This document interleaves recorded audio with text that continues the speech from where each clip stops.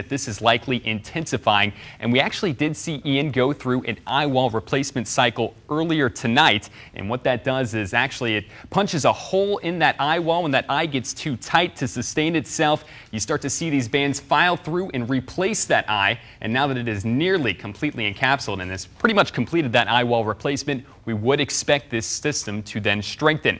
The last advisory actually bumped up the pressure levels with this storm, which actually means that it would be weakening, and that was likely because of that eye wall replacement cycle. Now that it has completed that cycle, I would expect it to strengthen within the next advisory that we do see. The number of lightning strikes we see around that eye solely between that 70 to 80 mark within the past 45 minutes. Expect that number to uptick as we do see this storm strengthen.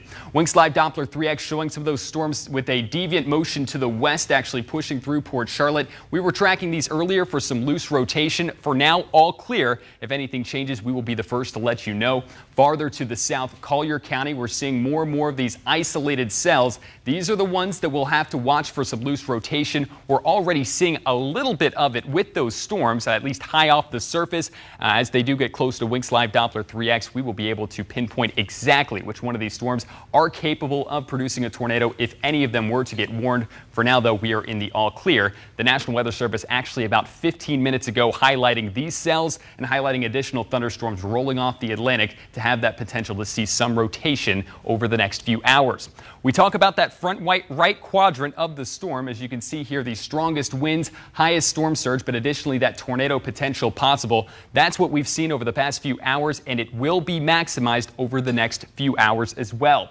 Tornado potential at the moment, you can see these light green shadings just loosely encapsulating all of the wink viewing area, and especially out there on the east side of the state where we've already had confirmed tornadoes out there east of Lake Okeechobee. For now, we haven't had any confirmed tornadoes here locally. We will see that tornado threat potentially increase or ramp up over the next few hours as this storm does approach us and we stay on that front right quadrant beginning by about 2 to 3 a.m. That maximum tornado threat there, and that's why we do indeed have tornado watches in place for all of South Florida. They didn't just put them up for just Southwest Florida. In fact, that tornado watch going as far north as Highlands County, it looks like in this latest update, DeSoto County as well, and that tornado watch continuing until 5 a.m. and by that point they will either renew these watches or we will start to see some of the stronger impacts from Ian as it makes its approach. I have more details on the tornado threat, and of course if anything goes warned, we'll continue to keep you updated here at the Wink Weather Authority.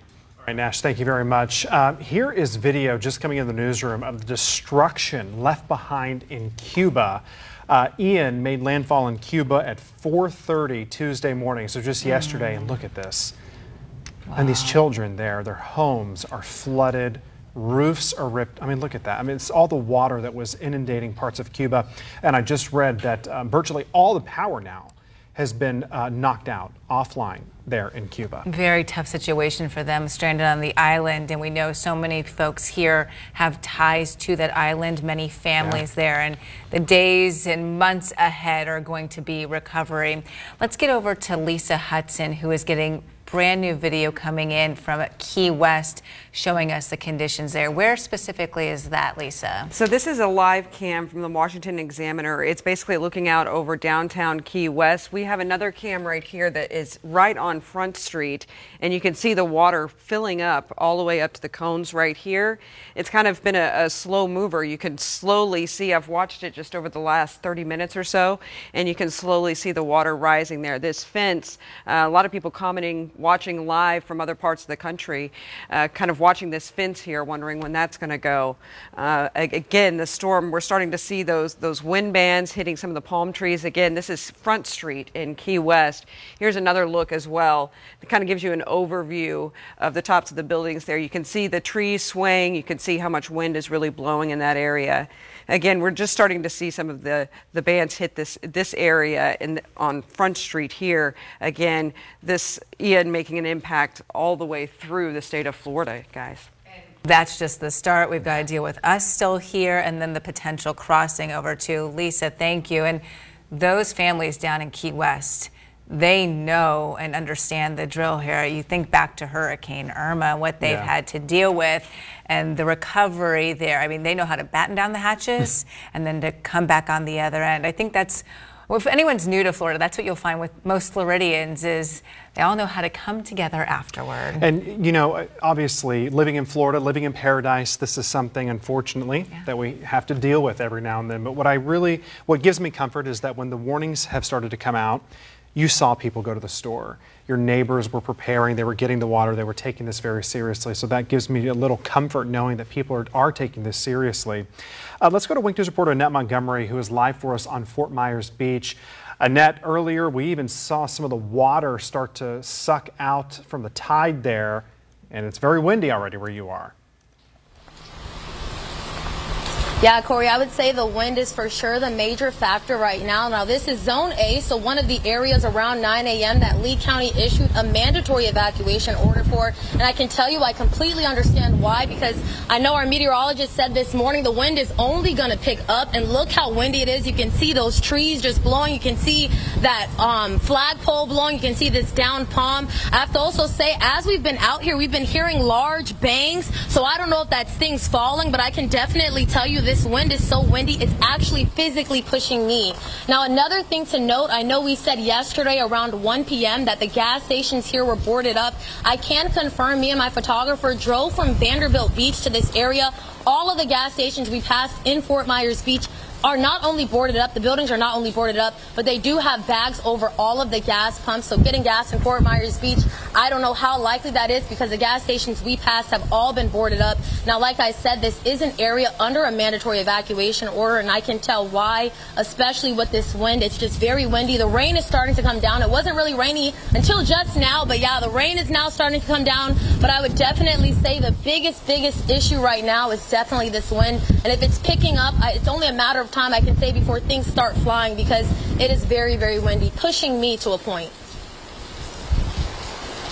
And Annette, if we can hang with her for just a second, I wanted to ask her a quick question about her commute over, because I believe she was down in Collier County and then worked her way to on Fort Myers Beach. So I'm guessing she went through Hickory Island and Lover's Key. There was a lot of flood mitigation that was done on the island. Do we still have Annette that I can ask her what her drive over was like? Did you see a ponding or any kind of issues on the roadway on the island already? Yeah, Lindsay, we did. I have to say, at certain points, we were a little bit concerned because our car did start hydroplaning. The tires did start, sliding because of that water. I'm going to have my photographer pan down, but look, you can actually see right now we're seeing ponding right here, and the rain literally just started and it's already ponding. So I can only imagine with the wind picking up, with the rain picking up, as our meteorologist said, especially with us being on the coast, it's only a matter of time before it gets worse. So that's especially why Lee County officials, try to get people to evacuate. They're asking people to evacuate. I know you all said this morning that this is their last minute to get out. I would say this is your last minute on Fort Myers Beach. If I were giving my opinion, I would definitely say this is your last minute because this wind is pushing me. We're hydroplaning already on the road, so I can only imagine if the wind picks up, if the rain picks up, how much worse it will be out here. And Annette, hang with us for a second. You're right. It is the last moment. It's bad out there. For anyone who's just listening via radio here, when she showed us pan down to her boots, it's not covering, it's not mid-knee at that point. The flooding not too bad. Really, Corey, it seems like it's the wind that we're hearing over her microphone. Yeah, and I was actually just asking Nash what the winds are right now in Fort Myers Beach, around 35 miles per hour, Annette. So that's what you're feeling right now. And unfortunately, it's just going to get worse as the day moves on. So Annette, stay safe out there. I don't know, it's about to get really wet there as well in Fort Myers Beach. Thanks for bringing that to us live. And it is worth noting the reason that they do these evacuations is partially because of those sustained winds. Once they hit 40, 45 miles an hour, they are going to close bridges. Doesn't mean they put barricades out. That's not safe. But essentially, no one's going to be crossing to help you out, and that's why. Let's go back to that video we were just showing because our crew in Lehigh Acres captured this. This is the National Guard gearing up. They took this footage right outside of Lehigh Acres Library, and you see those high-profile vehicles, and that is why they're able to respond so quickly. They can move in when a lot of other vehicles cannot and get into high water areas. We heard the governor mention early Tuesday morning, I believe it was, 5,000 Florida Guards, men and women, already activated and pre-positioned. That is essential. They are already in place. That's why they're at Lehigh Acres Library inland. So the moment that it is safe to go back out onto the roads, they can do so. But then also another 2,000 Guards, men and women from Tennessee, Georgia, and North Carolina. And these are the folks that they are trained to do anything, whether that's go door to door and rescue people if we get to that point, to hand out water, blankets, essentials, or to help in shelters. They are all hands on deck. And it's, I think, comforting to see that they are stationed here in Southwest Florida and ready to respond once we get through this. Yeah, and you know, earlier we were talking to officials, even from places like LCEC, they are spreading out. So you have the Florida National Guard, LCEC, the local hospitals are gearing up. I'm actually talking to someone on Facebook right now. He is in the hospital team B, ready to go right after the storm passes to make sure the hospital emergency rooms are staffed properly. So they're getting ready right now. Let's get back over to Weather Authority meteorologist Casey Sherman giving us another look at this system right now. Yeah, and it is strengthening, unfortunately, but this is as we anticipated across portions of the southern Gulf of Mexico. I want to show you a look at the latest forecast cone. This came out, it's now about 12:59, so this came out just about a couple hours ago. If you have not watched us since, we have seen a change in our forecast cone that has brought this now farther to the south and east. That track now for potential landfall from the National Hurricane Center, showing that center of circulation with the strongest part of the winds moving through areas of Sanibel, Captiva as we head into this afternoon. This is by 8 p.m. today. It's tracking through portions of northwestern Lee County into the Charlotte Harbor and then out through Punta Gorda as still a major hurricane. Even as it moves inland, this is going to be a very strong system. This is a dangerous scenario for us, and even if it takes a little bit of a wobble off to the west, a little bit of a wobble off to the east, either way you cut it, this is not a good scenario for Southwest Florida, but it is one we prepared for. The good thing is about hurricanes, we have days to prepare for it. We see this coming for days, and yes, while we have seen these shifts in our models and shifts in consequently in our forecasts, these are all possibilities that we have prepared for. This is a fairly reminiscent track of Charlie. Charlie is the line in pink and red behind it. Look at how this lines up with that, and every storm is different, so while the track is very similar, keep in mind this system, it is a whole lot larger. That wind field is a whole lot larger than Charlie's. Charlie, for size reference, you can see that size compared to what we have with Ian right now, but it's currently growing, and we are expecting that wind field to expand as it continues that northward track. And Irma, for reference, which did not make the same kind of trajectory and track as about that kind of size compared to at least where Ian is now, but we'll see if it can get to the size of Irma here as it continues over some warm waters in the Gulf of Mexico. So with that forecast track that came out at 11 p.m., that update, we'll have another one out at 5 a.m. by the way. We have seen some changes with our storm surge, specifically for Collier County. They have increased it with the more southerly track, and we've said these numbers are subject to change with any kind of forecast track farther to the south. That would mean more storm surge for Collier County as you're closer to then that center of the strongest of the winds. Stronger winds would result in more of a push of water as it kind of backs with more power with those stronger winds. So 6 to 10 foot storm surge possible for coastal Collier County. 8 to 12 foot storm surge still possible for Charlotte Harbor, out through areas like Captiva, Sanibel, those areas along the Pine Island Sound, Fort Myers Beach, along with the Caloosahatchee River. Here's a closer look at our high tides, and we look at these because high tide is when our water level's at the highest on just kind of a normal day.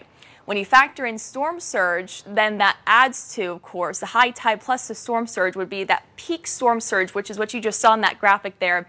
The high tide is baked into that. Unfortunately, our high tides today, they are going to be very close to landfall time. We are looking at landfall likely sometime this afternoon. I would say it could be anywhere between about 2 p.m., maybe as early as 1 p.m. through about 5 p.m. today. High tides for Charlotte County, Cape Hayes Peninsula, Englewood Beach, and Charlotte Harbor anywhere between about 3, 4, 6 p.m. It's at that point in time and onward that we're going to continue to still see that onshore flow that would be bringing us that peak storm surge, which is why they have asked areas in those red shadings there certainly to evacuate. Those mandatory evacuation orders need to be heeded in these areas, because this is just a worst case scenario for that, with high tide occurring at landfall. Traveling farther south into Lee County, those high tides also ranging close to landfall anywhere between about 2, 3, 4, 6 p.m. And notice even 7 p.m., even if it has made landfall at that point in time, even once the storm is lifting northward, the threat of storm surge does not stop. We have projected storm surge, and this is reasonable worst case scenario for those areas in red of 9 feet or more. 6 to 9 feet in orange, 3 to 6 feet in yellow, in blue 1 to 3 feet. And if you want to find out exactly what projected storm surge your home, your backyard has, you can actually go over to the National Hurricane Center website. Just go type in nhc.com, scroll down to Hurricane Ian on that website. And under that, there's going to be a little box there indicating storm surge inundation. And you can literally zoom in to your level, showing exactly what kind of storm surge, again, reasonable worst case scenario your home could have. Farther south, high tides, Marco Island, Naples, Everglades, also running between, Everglades City rather, also running between about 2, 3, 4 p.m. So high tide occurring when we're going to see one of the biggest pushes of water, which is why we have to take this scenario very seriously. But we have prepared for it. Wing slide Doppler 3X showing that I is currently about 100 miles or so south and west of Marco Island. We've begun to see those rain bands push on shore, where we continue to deal with some gusty squalls through portions of Port Charlotte, Punta Gorda, Rotunda right now. You're currently dealing with a heavier band moving through. We've been hearing it here in the studio, kind of the rain lightening up at times, getting a little bit heavier at times. That's what's happening all across Southwest Florida right now. Arcadia, you just dealt with a fairly heavy band. Lighter the farther south and east you go in DeSoto County. We also have some heavier bands for Ave Maria, Immokalee, Bonita Springs, and Vanderbilt Beach. It's wet, it's breezy outside, but if you have not yet evacuated and you are under those evacuation orders, I highly recommend doing so. I know it's hard to leave your home, but now would not be a bad time still. You still can be heading out of the roadways. I would say it's still going to be fairly windy. We still have seen already some of those tropical storm force wind gusts, but not bad. And you don't have to evacuate very far. You can just go to a friend's house that's inland, and even that would help outside of that evacuation zone. The wind field, you can see that expanding from Ian as it continues to track northward. And yes, we are now in that hurricane winds kind of circle here that's highlighted in red. Lee County, Charlotte County, even DeSoto County, and even potentially northern Collier County. So timing this out as we head throughout the overnight time frame, we're going to start to see winds pick up. On average, we've seen gusts between right now for our southern zones, clocking in at around 30 to 40 miles per hour. As we head into what should be later on this morning, we'll be looking at those winds picking up. This is 10 a.m. Notice we start to see those hurricane force wind gusts arriving for Sanibel, Captiva, portions of coastal Lee County, and even northern Collier County. Traveling through the rest of the morning, this is 1:30. Winds continue to strengthen as that eye wall gets closer to our coast. This particular model, I will say, has that landfall a little bit farther north, but we could see it again anywhere between really areas like Sarasota County down through portions of southern Lee County is still where that cone extends. But bottom line, we're expecting the strongest of the winds this afternoon. About 1, 2, 3, here's about 4:30. And onward into the early evening hours, about 5, 6 p.m., we should start to see those then lighten up thereafter as this continues to work its way northward. There's still some very breezy to even windy conditions across the area heading into tonight. By tomorrow morning, winds lightening up even more, but the direction is still onshore, so we're still going to be dealing with the potential to see some storm surge. We have actually had some tornado warnings. I don't know if meteorologist Nash Rhodes is actually about to explain those, what we have seen. We actually even had a report of what could be some tornado damage in Lehigh Acres. We've been getting some emails about that. We did have a tornado warning earlier on in Lee County, and it's important to heed those as well. So we're going to turn it over to meteorologist Nash Rhodes at the moment. Yeah, we had an unconfirmed tornado report out of Lehigh Acres, which is a little bit tricky as we did have tornado warnings in that area. But additionally, we had some very strong straight line winds with a cell that pushed through there right around midnight, just about an hour ago here. Roughly right now, that eye still about 60 to 70 miles away from us, and those wind speeds are only going to drastically increase as it gets closer. And expect that pressure level to drop as well as that eye gets even closer to shore, and more chances for tornadoes will be possible. As we still do have that tornado warning in place for central Collier County. This particular cell drifting to the north and west and crossing portions of I-75 right now. This just to the west of State Road 29 at this point in time. And Winks Live Doppler 3X still showing that rotation not as strong as what we saw moments ago, and that we'll be continuing that path to the north and west fairly quickly here soon. If you are within the path of any tornado warning throughout the rest of this morning, and we're expecting to see a lot of them, just a heads up, the lowest floor and center of your home is going to be the most ideal place. Put yourself away from windows and protect your head with a helmet, blanket, or pillows.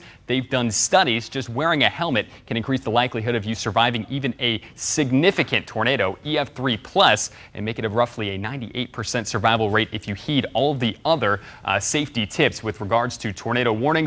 Additionally, if you are just weathering the storm, so to speak, and maybe watching Wink News right now, just make sure that you're in the interior section of your home if you are within this warning at this point in time. And as I mentioned, I do expect more warnings to be issued here shortly, as the National Weather Service has informed us more and more rotating cells are pushing in off the Atlantic, and they are moving very quickly within our viewing area. Currently, tornado watches are in effect for Highlands, DeSoto counties, all the way down south to the southern tip of Florida, really encapsulating all of South Florida at this point in time. Those watches persisting until 5 a.m. As we get new updates on tornado watches and tornado warnings across the region, we'll of course keep you updated. At this point in time, though, I mentioned those wind speeds. Take a look at current wind speeds along the coastline, about to hit that 30-mile-per-hour sustained mark. As we mentioned moments ago there on Fort Myers Beach, sustained winds at about 35 miles per hour is what we saw moments ago on the tower cam.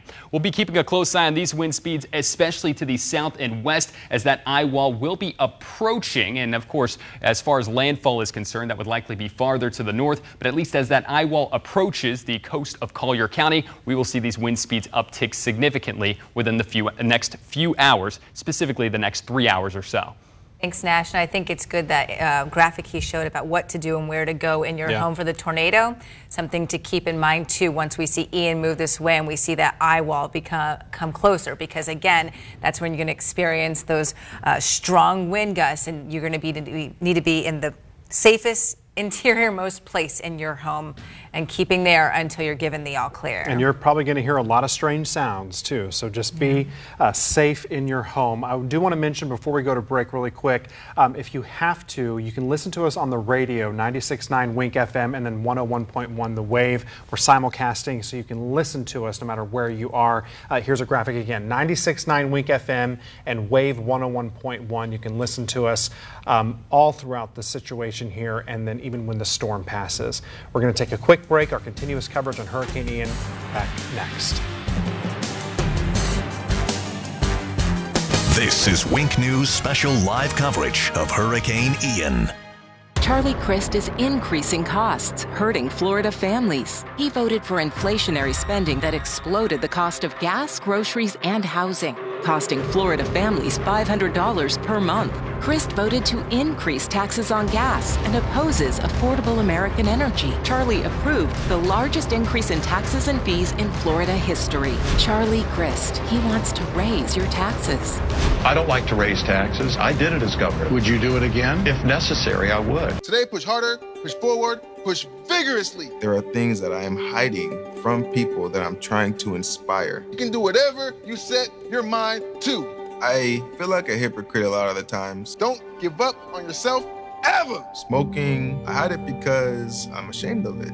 I want to get out of the shadow. I want to show people there is light away from the darkness. I am going to quit. Visit tobaccofreeflorida.com to find free resources to help you quit your way. My crypto's down. No coiner. Trust. This'll move. Dude, they're fragging C. Rose, hit me. I got my ult. That's 472 horsepower and 395 pound-feet of torque. Well, what's up with this team sheet? Inverted fullback and a false nine? The limited slip diff lets you hammer the throttle. You don't get it till you go all in. Poggers. Stick it in the onion bag. The Lexus IS, all in on the sports sedan. I met Governor DeSantis in 2009 when he was on active duty. He was a Navy commissioned officer and served in Iraq. When you're advising SEAL Team 1, you're making life and death decisions every day. And as someone who has served side by side with him, he is selfless and he will do what is in your best interest, not his best interest. The Navy's core values are honor, courage, and commitment. And Governor DeSantis embodied those core values on active duty, and he embodies them every day as the governor of our state. Governor DeSantis is a true servant leader. We now return to Wink News' special continuing live coverage of Hurricane Ian.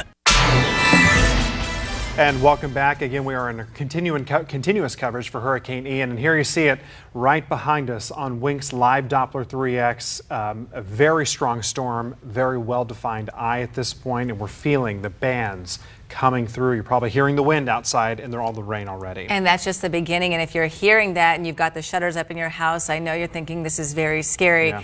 The good news, I guess you could say, the silver lining in this is the majority of this, it seems like, as we're talking to our weather team, is this is going to be a daytime event. So hopefully still not seeing anything because you've got your shutters up, but at least not having to deal with that unknown of what's happening overnight and then waking up in the morning. And that's pretty frightening too when it's all at night. You know, Hurricane scary. Irma that way, there was a lot of things happening in the dark. It was pretty frightening. So hopefully we'll not have to deal with a lot of that during Hurricane Ian. Let's get out to reporter Liz Byro, who is stationed at a hotel along Vanderbilt Beach. First, Liz, it looks like not dealing with too much wind where you are? Well, the wind actually, it's interesting. It'll stop for a little bit and then it will just pick up out of nowhere. And we just a few moments ago were having wind and therefore rain coming through the screen and splashing onto us. And right now, I mean, it's hard to see from outside, but this is the lagoon. This is not the Gulf, but the water is very choppy and all the homes around this lagoon do have their boats lifted up. But we do feel fairly safe here right now. Again, we're at Vanderbilt Beach Resort where the staff has done a very good job of making us feel safe. They stopped by a few hours ago, bringing us cases of water, just checking in on us. So, yeah. Liz, you're talking about the staff there. If we can hang with you for a moment, kind of explain to us what the safety precautions have been where you guys are to make sure everyone who's in that facility is okay. Well, they closed down the elevators around 6 o'clock today. I mean, just for safety in case the power goes out or anything. But like I said, they've been dropping off water. When we checked into the hotel, the woman we spoke to at the lobby was very kind, checking in on us, making sure that we feel safe. That's good to know. There, you know, and we've seen that a lot of hotels, especially some in downtown Fort Myers, take the precautions as well, closing things down because at this point, it's just not safe for people to be coming and going in and out. Yeah, and checking in, you'll find that a lot of people check in with each other just to make sure. I believe we have Adriana Shepard, who's a little bit north of there in downtown Fort Myers. Andy, what are you seeing where you're at? Right now, the wind picked up a little bit compared to when I talked to you guys about an hour ago, but it's still not terrible. Overall, downtown is calm in all aspects of the word. There's no people out here. The wind, it's all right. The rain, barely anything at all. 1 or 2 drops are hitting my eyes every now and then. But the most concerning thing is the water here, that it's pulling out toward the Caloosahatchee. We don't like that at all. But the wind, not terrible. The water is the most concerning thing at the moment. Like I said, pretty calm down here. I wouldn't come down here if you don't need to be, but there's nobody else here besides us. The wind just picked up right now. Barely any rain at all. Other than that, pretty calm. The water's pretty terrible. But other than that, not too bad down here in downtown Fort Myers. Live in Fort Myers, Adriana Shepard, Wink News. Adriana, thank you. And what she was talking about, places being boarded up, driving into work even throughout your neighborhoods. It is an eerie sight seeing all of those homes, even the businesses boarded up. Reporters on 5th Avenue in Naples earlier, usually bustling with people, the restaurants open. Nobody is out. Everything is boarded up and they're getting ready for the hurricane. And you could even hear in her voice, it's calm, you know, like almost like, I don't know. It's just, that's awkward. how it's going to be until it's not. And that's, you know, that's good news. That means people are heeding the warnings, going inside, which is where we want you at this point. Let's get back over to Weather Authority meteorologist Casey Sherman, really breaking down today and tomorrow and what we are facing. Yeah, today is the main day of impacts. And in fact, we are only about 5 hours away from starting to feel those for our southern zones. That time frame is going to continue to kind of get later as you move northward into Lee and Charlotte County, where we are projecting a landfall of the system in southwest Florida sometime late in the afternoon between about noon to, I would say, 5 p.m. today. Main threats with this, we've been breaking these down. Wind, beach erosion, storm surge is going to be really the biggest one we have most concern about. We're going to, of course, continue with that threat for freshwater flooding for those inland zones, so some of the heavy rain we're expecting. And we continue with a at least medium threat for tornado. We have seen a tornado warning or two across the area. And power outages with this kind of wind and this kind of storm, we're going to be dealing with several across the area, likely for days in some spots, perhaps even weeks in the more rural areas with these kind of extremely strong winds that are forecast. It is a Category 3 hurricane after all, major hurricane with additional strengthening expected. It is currently about 92 miles, at least that center, that eye where you can see no rain is present, 92 miles to the south and west of us. And if you've not been in a hurricane before, the eye, it's nice and calm. So while we see this pass over what will likely be areas like Charlotte County or into Lee County, we'll be looking at what will be a period of calm conditions sometime late this afternoon in those areas. You'll notice it. You'll step outside and you'll see the sunshine. You'll see the blue sky.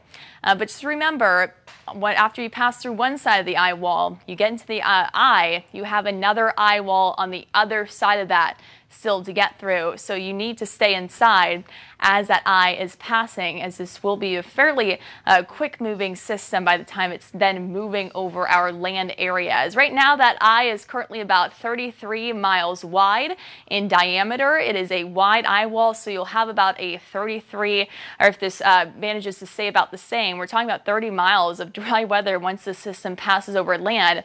You can see the outer portion of this where we've got the yellows, the reds, along with lightning. That is the eye wall. That is the most dangerous part of a hurricane, with those strong winds along with some very heavy rain. And that would be the most dangerous time frame, is when we see that pass over land sometime late this afternoon into the evening. So we are currently, I would say, about roughly 12 to 15, 16 hours away from that eye wall passing over our area. Right now, we're currently just dealing with some gusty bands of rain. We're doing okay right now across the area. Of course, we have seen a lot of rain, to some ponding, a little bit of localized flooding already because we have such, unfortunately, saturated grounds because of all the rain we've had this rainy season. But we're doing fine nevertheless. We've got these passing bands at the moment that continue across Charlotte County, Lee County, Collier County. They're moving pretty quickly as anticipated with this quick flow around Ian. We're tracking some moderate rain through Punta Gorda, out through the Cape Hayes Peninsula, light rain for Rotunda. We're heading into a period that's just going to be featuring the same kind of thing over and over again, at least into, I would say, tonight. So we have about almost a 24-hour time span of seeing rounds and rounds and rounds of rain, which is why freshwater flooding, it is going to be a big issue with this system, along with saltwater flooding from storm surge. Arcadia, you're actually currently beginning to dry things up at the moment. As we travel a little bit farther off to the south, we currently have some additional heavier bands of rain. Bonita Springs, Ave Maria, Immokalee, and along that stretch of I-75, Naples, Golden Gate right now, you're currently looking at some light rain. A look at the statistics from the National Hurricane Center. We had those stats updated at 1 a.m. We should have a new forecast cone coming out at 5 a.m. this morning. So in the next about 3.5 hours. 120 mile per hour max sustained winds, pressure at 953 millibars. The system is moving to the north-northeast at 10 miles per hour. We're likely going to continue to see this expand as it does so. It is currently forecast to be a 130 mile per hour Category 4 storm on its approach to landfall. This is 8 a.m. this morning, so within about the next 6-7 hours, this is going to be paralleling the Collier County coast. At that point in time and onward, Collier County, you're going to start to see some of that storm surge thanks to the motion of the winds around this hurricane. So Collier County beginning this morning, that progression is going to move northward as this system continues to move northward throughout the afternoon. Eventually this should be paralleling areas like northern Collier County, Lee County. We're talking about Bonita Springs, Estero, Fort Myers Beach. I would say anywhere between about lunchtime to about 1, 2, 3 p.m. Current forecast has this making landfall at that point in time around the Sanibel Captiva area, pushing inland into the Charlotte Harbor, likely around 6, 7 p.m. And this is about 8 o'clock. It's over about DeSoto County. The good news is, I will say, as opposed from yesterday, this does look like it's going to be moving a bit faster.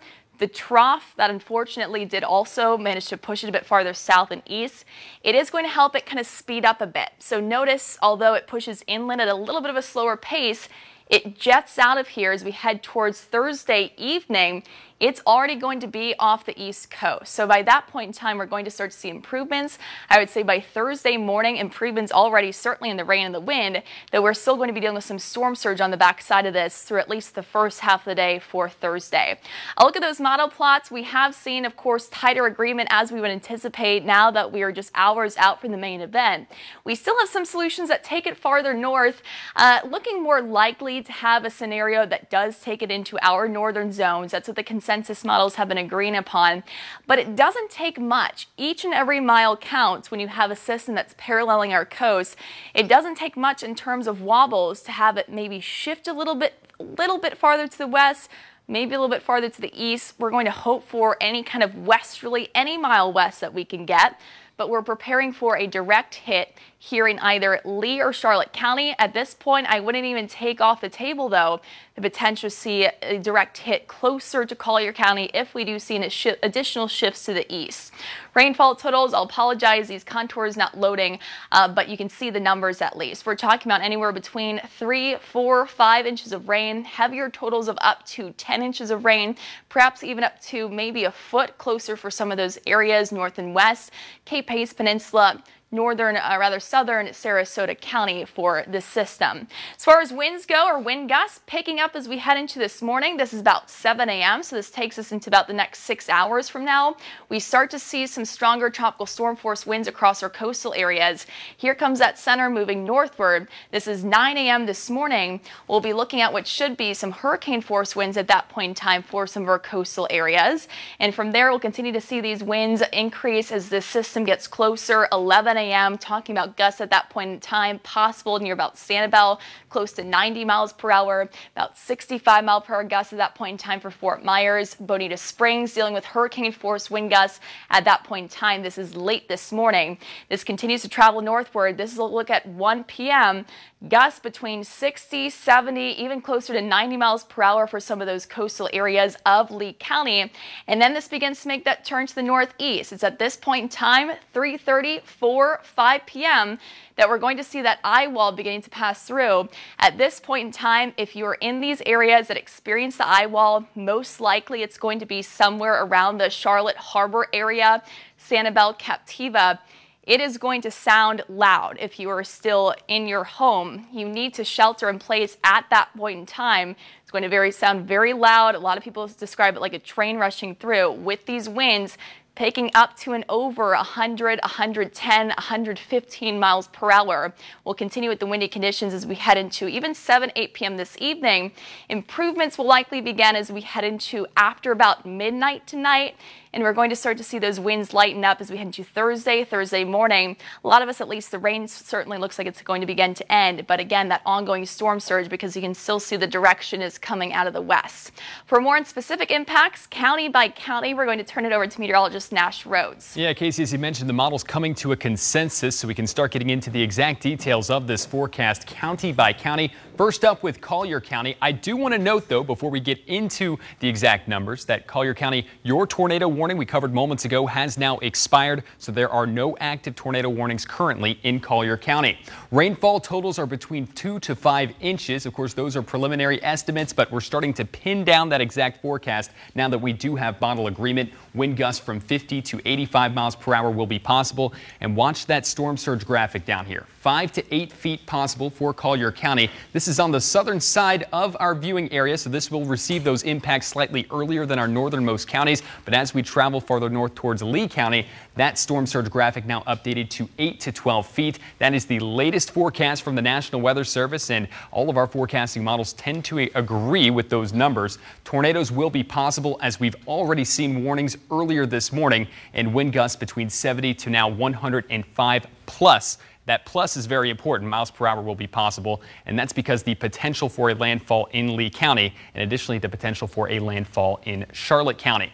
A quick check-in with the latest updates for Charlotte County. 4 to 9 inches of rainfall is to be expected. A few spots with 10 plus inches of rain. Some models much higher than just that 10-inch mark, so we will be monitoring that situation carefully, as we will be monitoring Sarasota County also. Tornadoes will be possible for the next few hours in Charlotte County as well, but note that storm surge 8 to 12 feet, just like Lee County. We're going to keep those numbers as we progress into Sarasota County with the 8 to 12 foot storm surge. Gusts from 85 to 125 miles possible.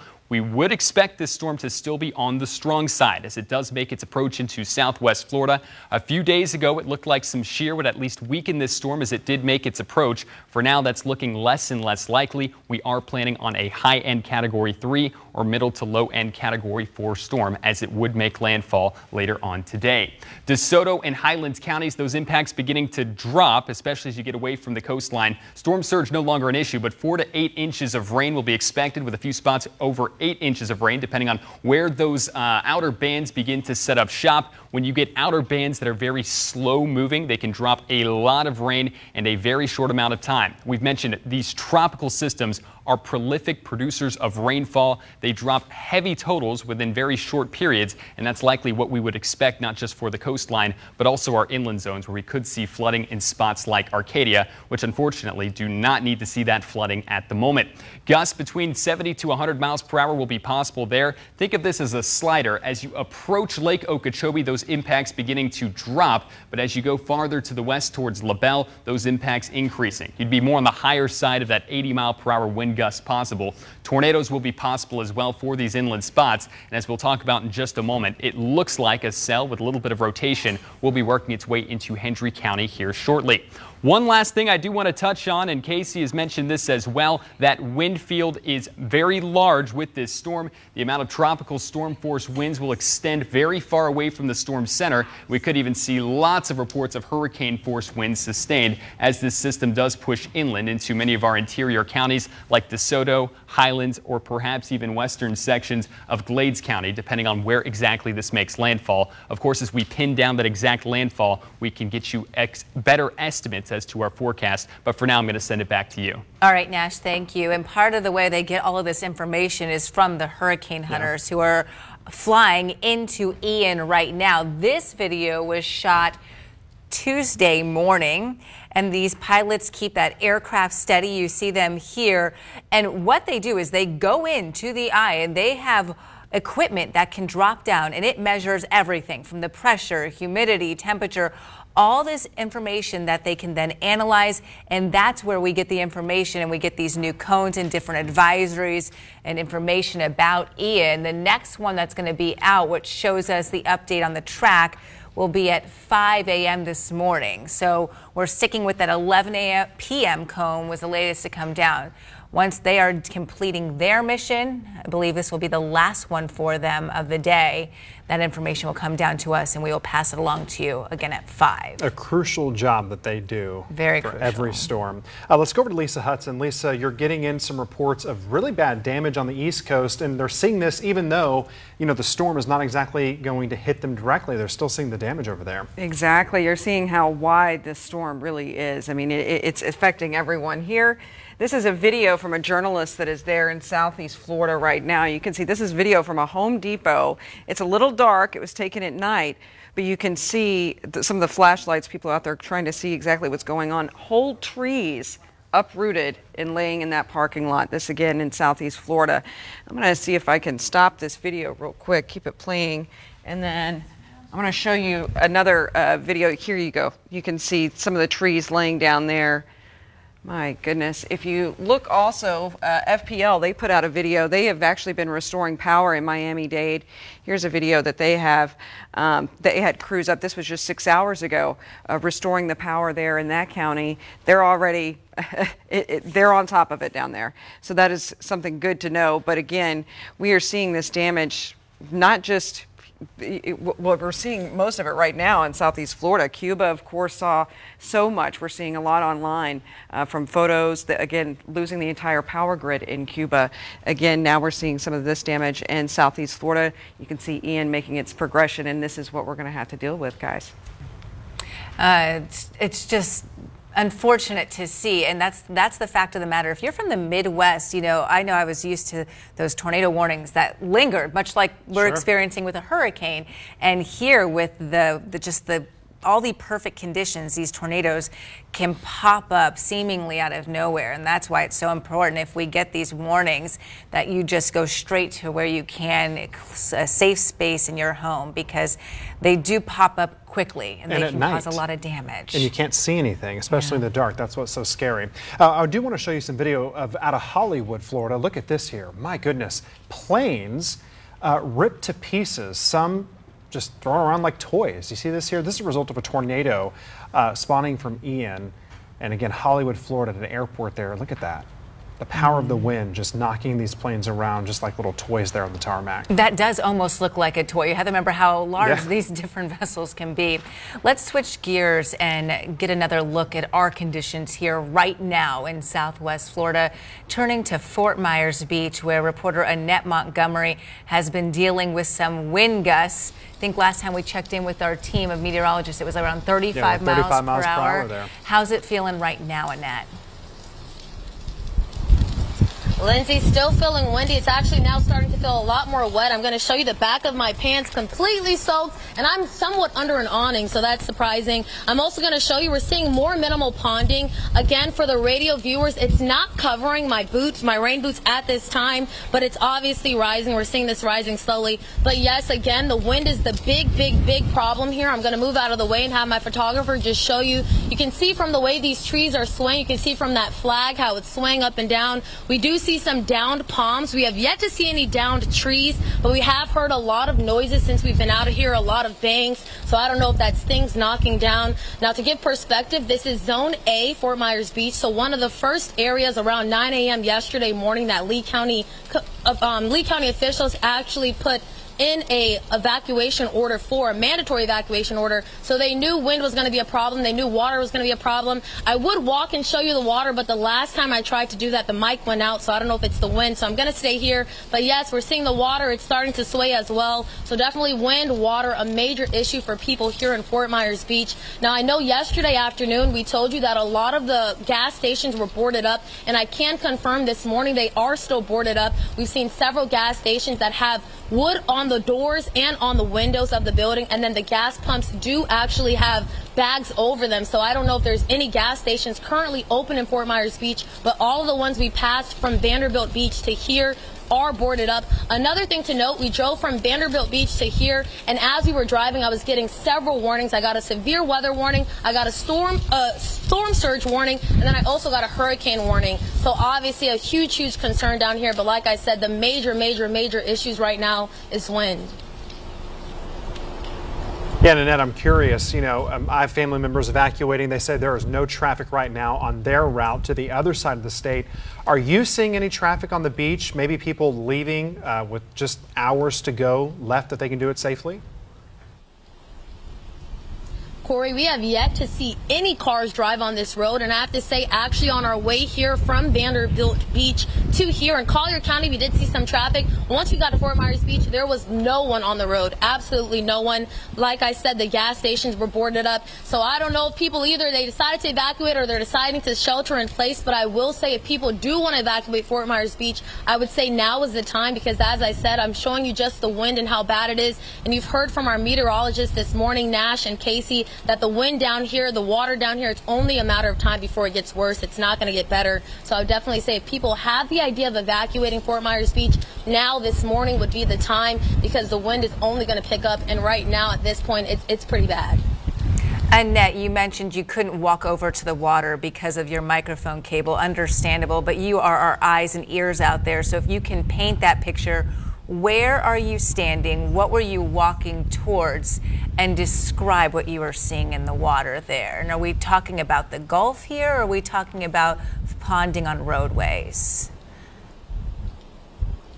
We're talking about both, mainly the ponding on the roadways. As I showed you this pond. This is very minimal compared to what we saw. We were actually hydroplaning on our way here in Fort Myers Beach. Certain roads we were hydroplaning, so definitely the water is a major concern. So if people are on the roads, they should definitely drive slow and be careful. Yes, I was going to show you the beach. We're right actually next to the beach. Maybe let's try, Doug. Let's try to walk. Let's try to show them the water. I know you all want to see it. We're going to walk very slowly so we can show you all it without my mic cutting out. But in the meantime, I'll just give you all an update again on what I've been saying. We are in Zone A, Fort Myers Beach, an area that is under a mandatory evacuation.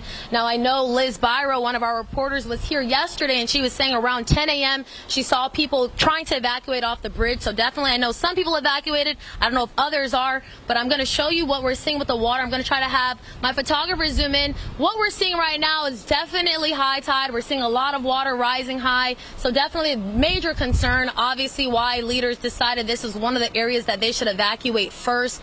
But as I said, if people are deciding to stay, they should shelter in place. But if you are on Fort Myers Beach and you're considering evacuating, I would definitely say now is the time. Wind is picking up, water is picking up, but right now I would say that this is the safest time to get out of Fort Myers Beach if you're considering it. Live on Fort Myers Beach, Annette Montgomery, Wink News.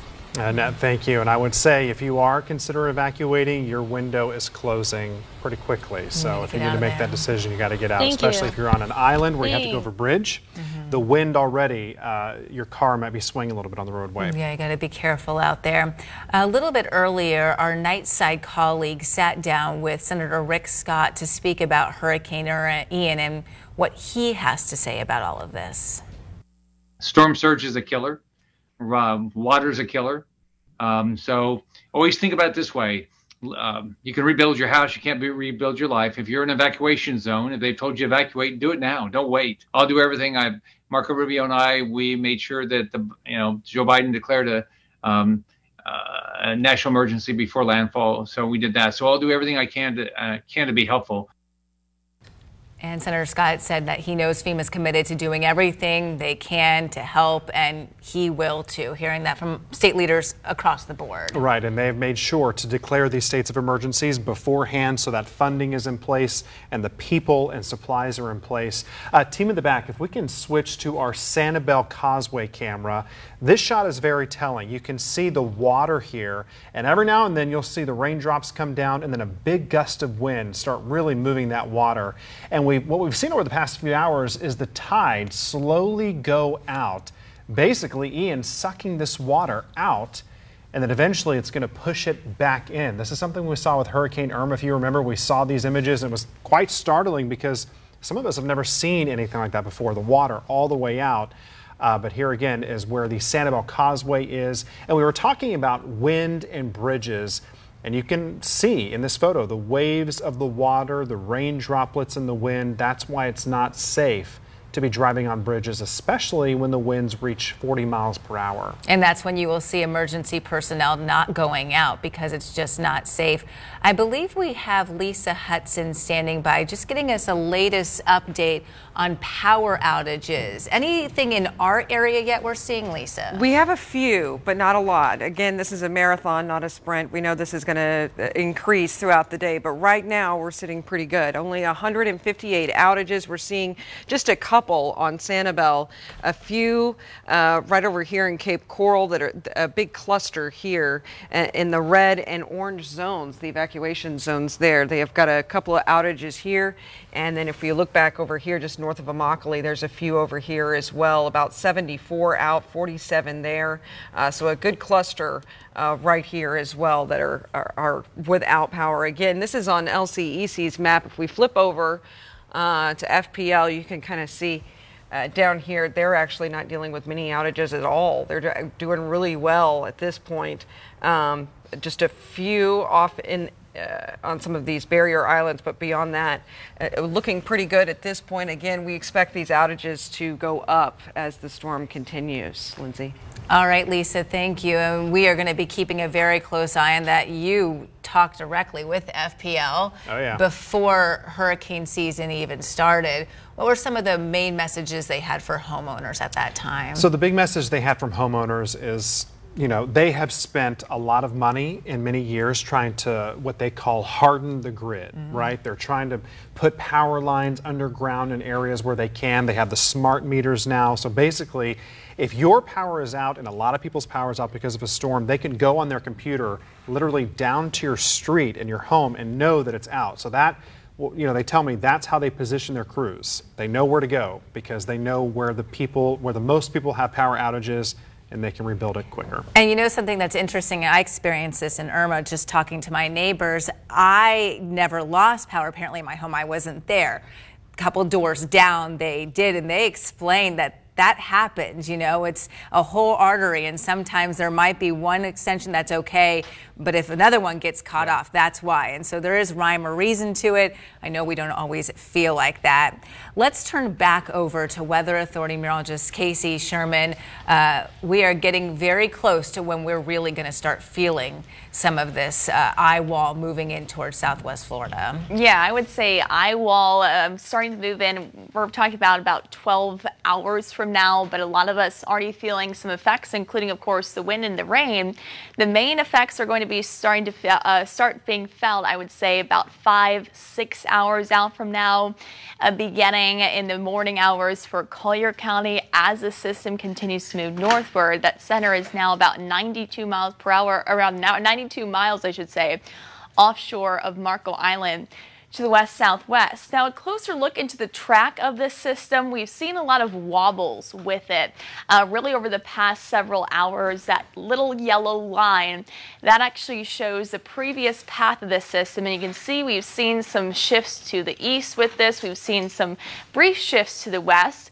I will say, and this is the forecast track from the National Hurricane Center, right now you can see it is currently moving northward. They are projecting this turn to the north and east to happen pretty soon. If it follows that projected trajectory, it would have to make that turn to the north and east fairly soon. Right now we're showing a little bit though of a due north direction.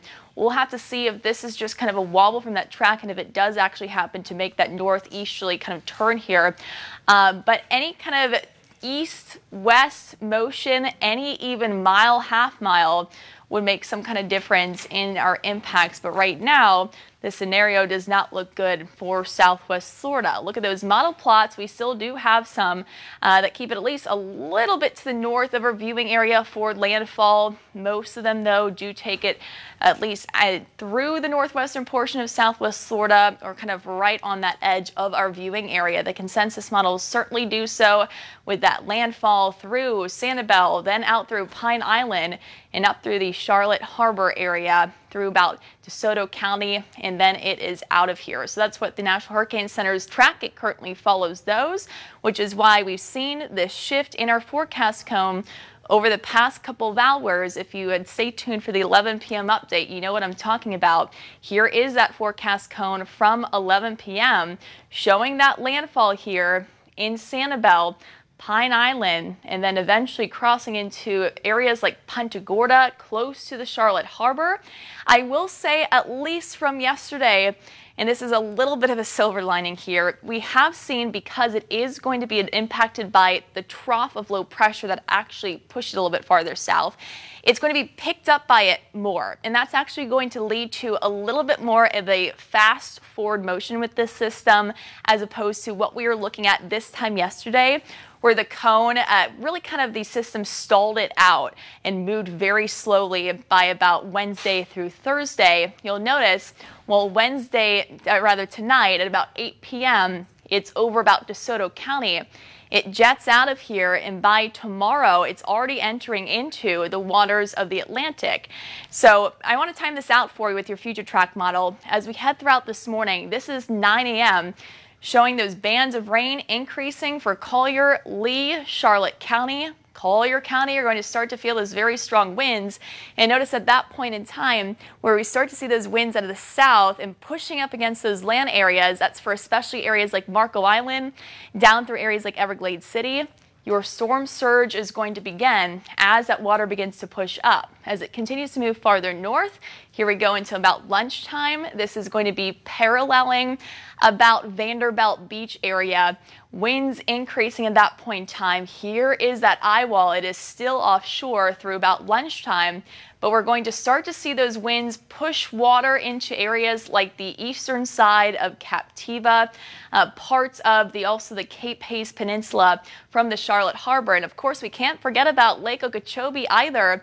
They also do get a little bit of storm surge. I would say their levees probably going to hold it with this particular event, with that center being farther away from them, but they would certainly see some choppier waters. This is actually the second largest contained lake in the United States, the other one being Lake Michigan. So they will see some effects. Lake Okeechobee, if you live near the Moorhaven area, Clewiston, that's right along that area, you certainly may see some choppier waters there, those waves pushing up.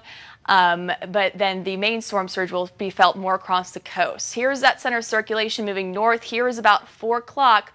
We start to see that eye wall beginning to push on shore to areas like Captiva and Sanibel, into areas like the Charlotte Harbor. This is the point in time we're going to be looking at some of these strongest of the winds, 3, 4, 5 p.m. and on into about 6, 7, 8 p.m. this evening as this continues to push on shore. Also, storm surge continues across areas like Fort Myers Beach, across areas like Sanibel. At that point in time, we're going to begin to see that storm surge still through portions of the Charlotte Harbor area. This moves northward, and notice it's now pushing inland at this point in time. Eye wall moving through areas like Charlotte, northern Lee County by around 5 o'clock this evening. That is going to be the most dangerous conditions. 3, 4, 5 p.m. You need to be hunkered down at that point in time. By this evening, it's going to sound very loud with that eye wall pushing through. A lot of people describe it like a train running through. You need to be in an interior room at that point in time in your home. Even if you have those storm shutters up, still would recommend it to be safe rather than sorry. Here comes this system tracking off to the north and east, 9 p.m. Arcadia. That's going to be your time. DeSoto County, eye wall pushing through 8, 9 p.m. And at that point, we start to continue to see that storm surge now beginning out of the west down through Lee County. So Charlotte Harbor still now Punta Gorda, it's your chance to see some storm surge. 9 o'clock, your chance to see storm surge will then be on the western side of Captiva, still for Sanibel. In the Caloosahatchee River, we're really going to start to see it pick up likely at that point in time. This system continues to lift northward. 2 a.m., a lot of the rain, look at that, dissipating at that point in time. The rain beginning to lift out, at least the heaviest of it, but the storm surge continues. So the overnight time frame tonight and into your Thursday morning, a lot of the rain will be lifted out by Thursday morning. This is 8 a.m. as we're waking up tomorrow morning, but we're still going to be looking at that ongoing storm surge threat. It's by late Thursday into Friday that we're going to start to see those winds lighten up enough. We should start to see those waters recede, and then we're going to get back to normal. Thursday night, into Friday. We're currently dealing with some heavy rain across the area. For more on what we're currently dealing with locally and a closer look at the radar from Charlotte Lee down through Collier County and a look outside right now, we're going to turn it over to meteorologist Nash Rhodes. Yeah, quick check in with our Sanibel Causeway camera. You can see the rain is just coming down in buckets. A bit of a spray thanks to this being a tropical system, but still, as we've mentioned multiple times, a very prolific producer of rainfall with these outer bands. We're going to see more and more gusty winds continue to push through the area as this does eventually get closer. And if we could switch it back here to Weather 1, please, behind me. Thank you so much. Temperatures are in the upper 70s for now. Those will continue to rise only into the 80s this afternoon, a stark contrast from what we saw yesterday. Quick check in with the wind speeds. Notice along the coastline we are seeing these wind speeds quickly ramp up. These are sustained winds, not gusts. Notice sustained winds now surpassing 30 miles per hour in Northport and Englewood, even down to Marco Island. 30 miles per hour is the current sustained wind speed there. Winds decreasing as you travel inland, but I'd expect some of our southernmost coastal counties to see some of these stronger winds first as that eye wall does eventually get a little bit closer. A quick check-in with Hurricane Ian's latest updates. 120 mile per hour sustained winds, 953 millibars is that current pressure level. That was slightly up from an earlier advisory that we did have. However, it was going in under an eye wall replacement cycle. To explain what exactly that is, I am going to pull out Winks Live Doppler 3X. As you can see, over the past 3 hours or so, several holes in the outer layers of this eye wall. And an eye wall replacement cycle really means those inner bands actually fading away, it becoming reorganized and reforming those outer walls. And that's what we typically see when we see a hurricane try to re-strengthen. Now that it has completed that eye wall cycle, it has sealed off all of those edges, and we are now noticeably seeing more lightning on the northern side of that wall. We are expecting this to at least maintain its intensity, if not strengthen, as it approaches southwest Florida, and that would fall right in line with the National Hurricane Center's latest forecast advisory. The number of strikes that we are still seeing out of the center of this is about 70 to 80. That has been consistent over the past 45 minutes or so, and as we've seen that eye wall ramp up, we have seen the bands that have been pushing through southwest Florida pick up speed in big numbers. Port Charlotte, Fort Myers, and Bonita Springs, you're seeing those bands zooming through the area right now. As we've seen with some of our reporters, at times it will only be a light rain with only light wind gusts, and then things will quickly take a turn as those bands push through, and what we call squally conditions will take place. That's when those winds pick up along the leading edge of a line of storms and really quickly, and we see those wind speeds jump up from where they were. Winks Live Doppler 3X also showing some storms now passing through Bonita Springs. Bonita Springs, you're in the clear for a moment before more bands will fill in the area from the south and east. Estero, some of those heavier showers now passing through your area. However, Sanibel, Cape Coral, Fort Myers, some of these storms showing loose signs of rotation. We will continue to monitor them for a tornado threat, as we will keep an eye on a few storms that we have tracked inland out towards Hendry County, just south of Clewiston. This particular cell had a warning on it about 30 minutes ago. It has since expired, but as it drifts to the north and west, we will be keeping a close eye on spots like Moorhaven and Clewiston to see if they reissue tornado warnings for those areas. For now, loose circulation with these storms, and unfortunately for us, all of these storms that we will be tracking this morning will likely have some loose circulation. That's just the nature of the beast when you have these strong forces of winds on the outer edges of Ian. All right, Nash, thank you. Staying on top of it for us. Let's take you out live. Well, this is supposed to be where you can see the southernmost point buoy in Key West, but it's very, very dark. You see the outline of the white on that red concrete buoy, but waves crashing. There you go, right over it there. And let's take you back local here, even Punta Gorda, Fisherman's Village. Look at this. The palm tree is really whipping in the wind. The rain's coming down. And you see up there the clouds really starting to move. Very eerie looking outside. We're going to be right back with more continuous coverage of Hurricane Ian.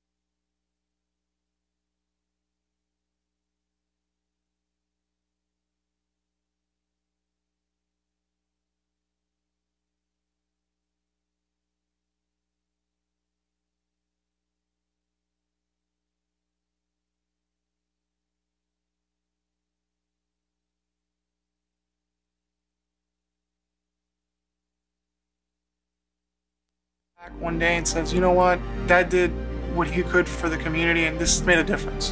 When people need our help, we answer the call. Just outside of a town called Basic is Basic Lake, where families gather together for some basic fun. And if you have the 2022 Nissan Rogue, with a VC turbo engine and 5 drive modes, you can climb above Basic and find a trail where no one else goes. The 2022 Nissan Rogue, anything but basic. Get 1.9% financing for 36 months on 10 models, like Rogue, with best-in-class fuel economy. Get 0% interest for 12 months this week at Recreational Warehouse. Full-featured hot tubs from just $19.95 in Fort Myers, Naples, and Port Charlotte. We now return to Wink News special continuing live coverage of Hurricane Ian. Well, thanks for joining us again. We are going to be staying on air with you as we continue to monitor Hurricane Ian. More from live Doppler radar coming up next.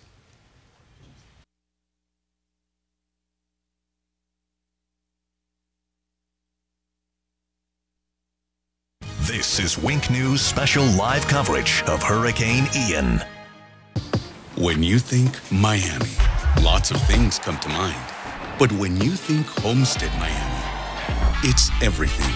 The vibrancy of South Beach and the calm of the Keys. It's where you get a weekend of a million thrills, leading to one of the final chances to make it to the championship 4. It's everything we all think of when we think Miami, but so much more. I love this damn racetrack.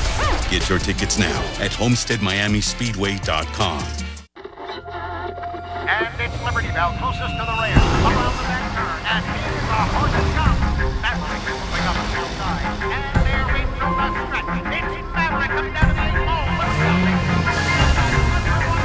They come down to the line again. They're neck and neck. Two over the goal. He's the wire. And Add drama to every drive. The exhilarating Audi SUV family. Hey, off-roaders, decorators, even lunchtimers. AutoNation Toyota is here for you and every driver, and we love getting you on the road.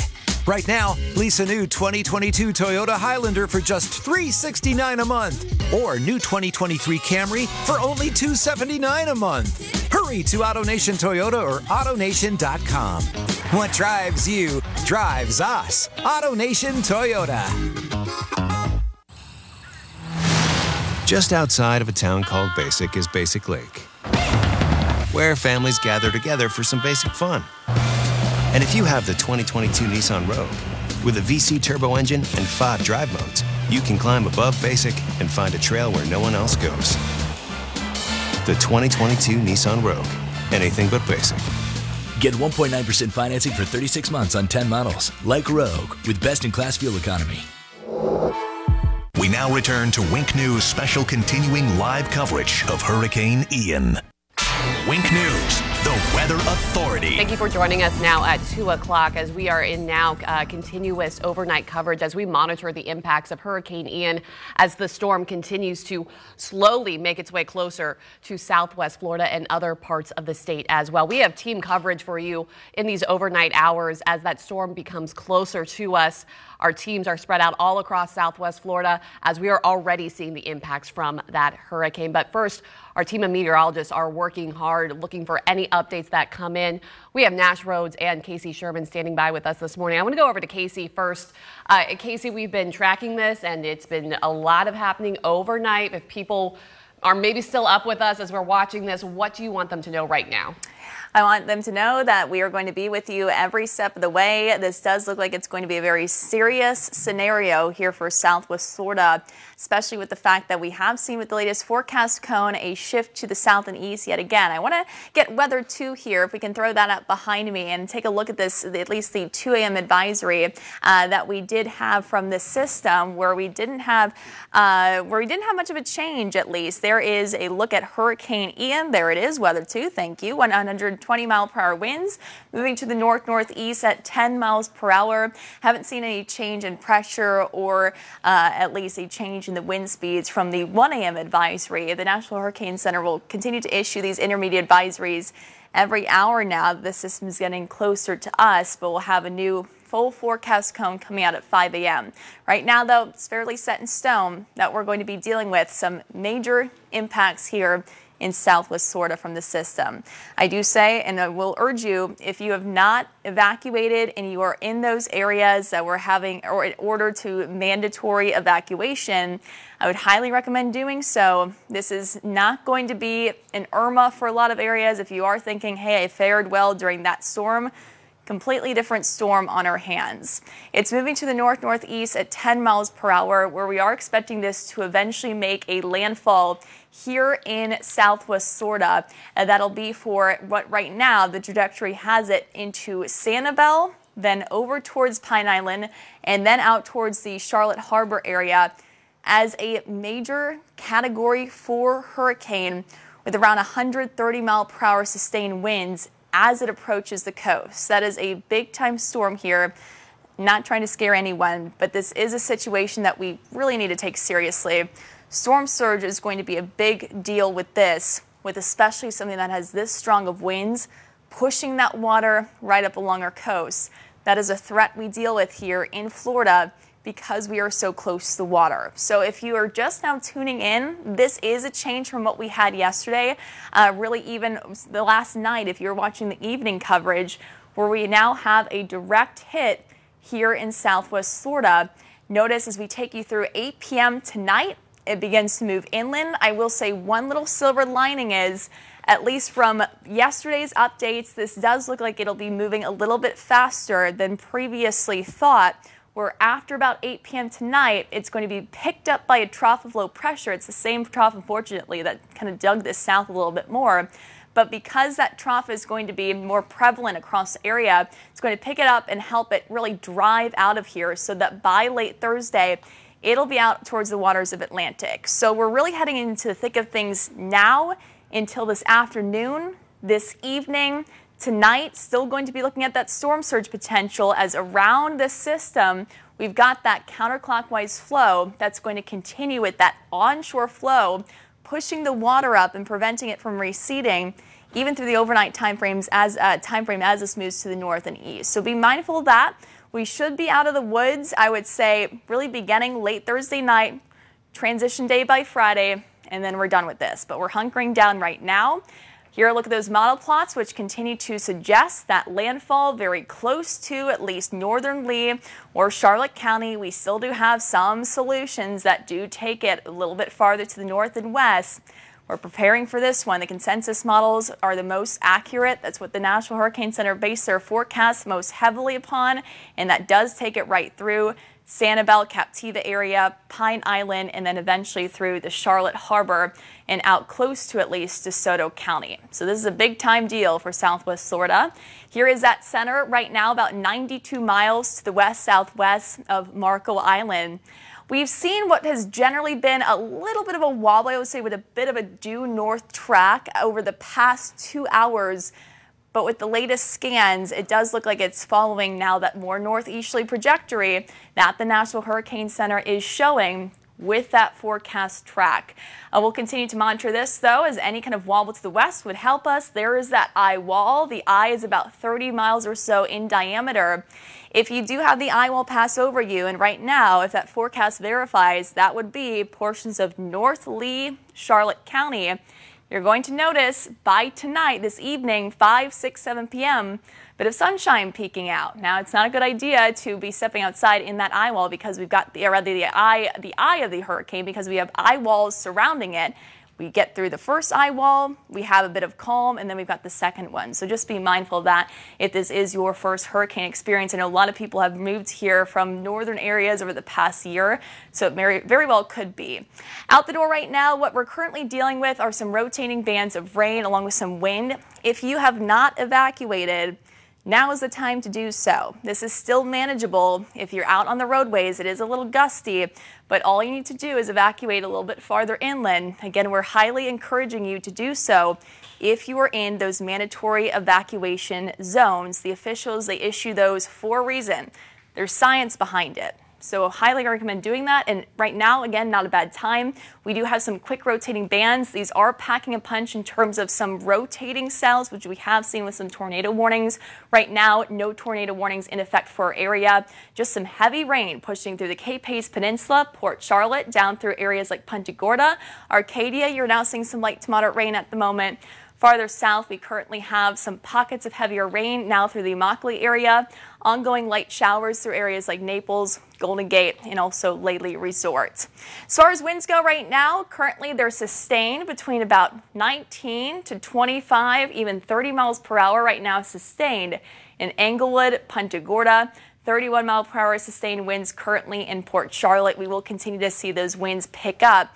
At the moment, gusts at least not picking up reading, at least for us. Peak storm surge 8 to 12 feet for Charlotte Harbor, Caloosahatchee River, Pine Island Sound, Fort Myers Beach. We have seen the numbers for Collier County increase due to that recent shift in the forecast cone to the southeast. So that is now 6 to 10 foot storm surge for coastal zones of Collier County. That is the possibility in the range here given by the National Hurricane Center. Again, Hurricane Ian, there is that latest and close-up forecast track showing a landfall here in southwest Florida sometime this afternoon or early this evening. I'll have more in terms of specific timing with your latest future track model. I'm going to time it all out for you, show you when each area is going to be experiencing and when they're going to start experiencing some storm surge coming up. All right, Casey, thank you. We want to go out now to Wink News reporter Andriana Shepard. She's live in downtown Fort Myers. That's one of the areas in Lee County under mandatory evacuations in that Zone A. It's right along the Caloosahatchee there. It's really picked up since the last time we spoke. The wind pretty gusty. A little while ago, it was really hard to actually get out of the car. I actually had my photog jump over the seat so that we could get out without the door flying completely open. But you can see how windy it is right now. Just look at these trees.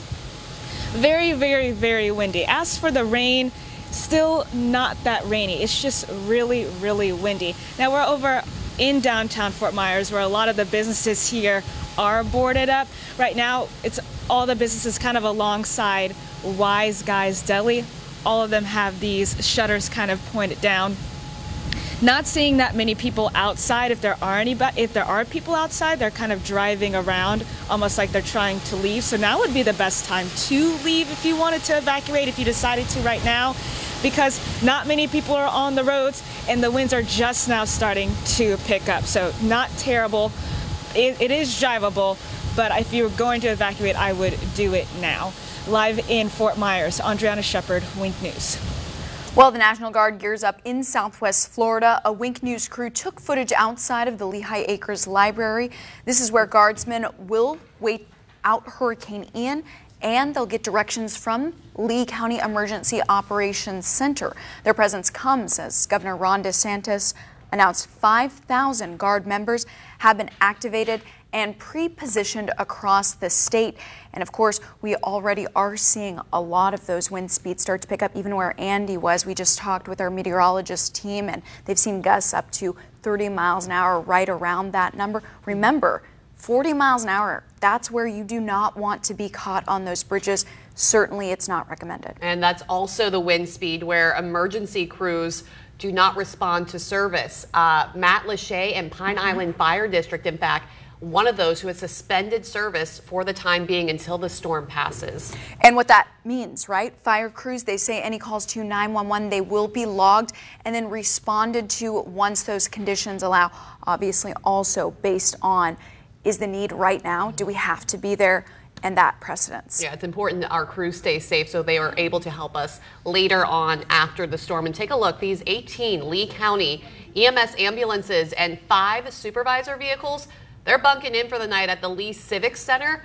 When Hurricane Ian passes, they're going to swap out for any trucks that may have some problems, any mechanical difficulties on the roadways, and will boost operations as crews work through any backed up emergency calls. So they are on standby and ready. And you see all those vehicles right there. Well, our Wink News reporter Annette Montgomery, she has been live on Fort Myers Beach in these early morning hours. Of course, she's shown us a whole lot right now. Annette, what are you seeing? Well, Belinda, I don't know if you all just saw, but I turned around because for the first time since we've been out here, and we've been out here for hours now, I saw cars finally on the road. So I don't know if they're watching the news and they decided to evacuate, but we are in Zone A. We're in Fort Myers Beach, so one of the first zones, one of the first areas that Lee County officials issued a mandatory evacuation order for. Now, the wind, as I said, has been the major issue. It's not too bad right now, but earlier we saw the trees flowing, we saw that flag flowing, we saw downed palms, but right now the wind isn't too bad compared to what we were seeing earlier. What I will point out though is that the ponds have grown. Now I know for our Wink News viewers or our Wink News radio listeners, they're not able to see, but I'm showing you all not only has the amount of water grown, but also how big the pond. When we first showed you it was very small. It's definitely grown exponentially. Now I'm also going to walk over this way. I showed you all this the last hour, but I want to show you it again. We are seeing high tide on the beach. We're seeing high water levels. So definitely this is major issue, major concern for county and city leaders, which is why this is one of the areas they issued a mandatory evacuation order for. Now a few things to note that I want to make sure that I voice right now. On our way, we came from Vanderbilt Beach to Fort Myers Beach, and on our way here, we saw all of the gas stations that we passed boarded up, all of the windows, doors with wood boarded up, and then all of the pumps had bags on them. So we didn't see any gas stations open on our way here. Another thing to note, as we were driving here, our car was hydroplaning, so definitely people are evacuating. Make sure to be safe, make sure to drive slow. Belinda, I know you also mentioned the wind. Wind, a huge thing when driving. I know when we spoke with Nash last hour, he said the wind in this area was around 35 miles per hour. So definitely very, very serious concern when driving with the wind as well. So be careful. Again, as I said last hour, I'm definitely going to try to reiterate this as much as I can. If you're in Fort Myers Beach and you're considering evacuating, now is the time. The wind is picking up, the water's picking up. Right now it's died down a little, so maybe get out now if you can. But right now it has died down. But as we've heard from Casey and Nash all morning, the wind, the water is only going to increase. It's not going to get better in this area. So definitely, if anything, if any takeaway you get from this, if you are considering evacuating, now would be the time because we have been hydroplaning. The wind is pretty bad and it's only going to get worse here in Fort Myers Beach. Live in Fort Myers, Annette Montgomery, live in Fort Myers Beach. Annette Montgomery, Wink News. All right, Annette, thank you for being descriptive out there, helping us kind of visualize and understand what you are experiencing out there. Stay safe out there for us. And meantime, Hurricane Ian, it knocked out power all across Cuba.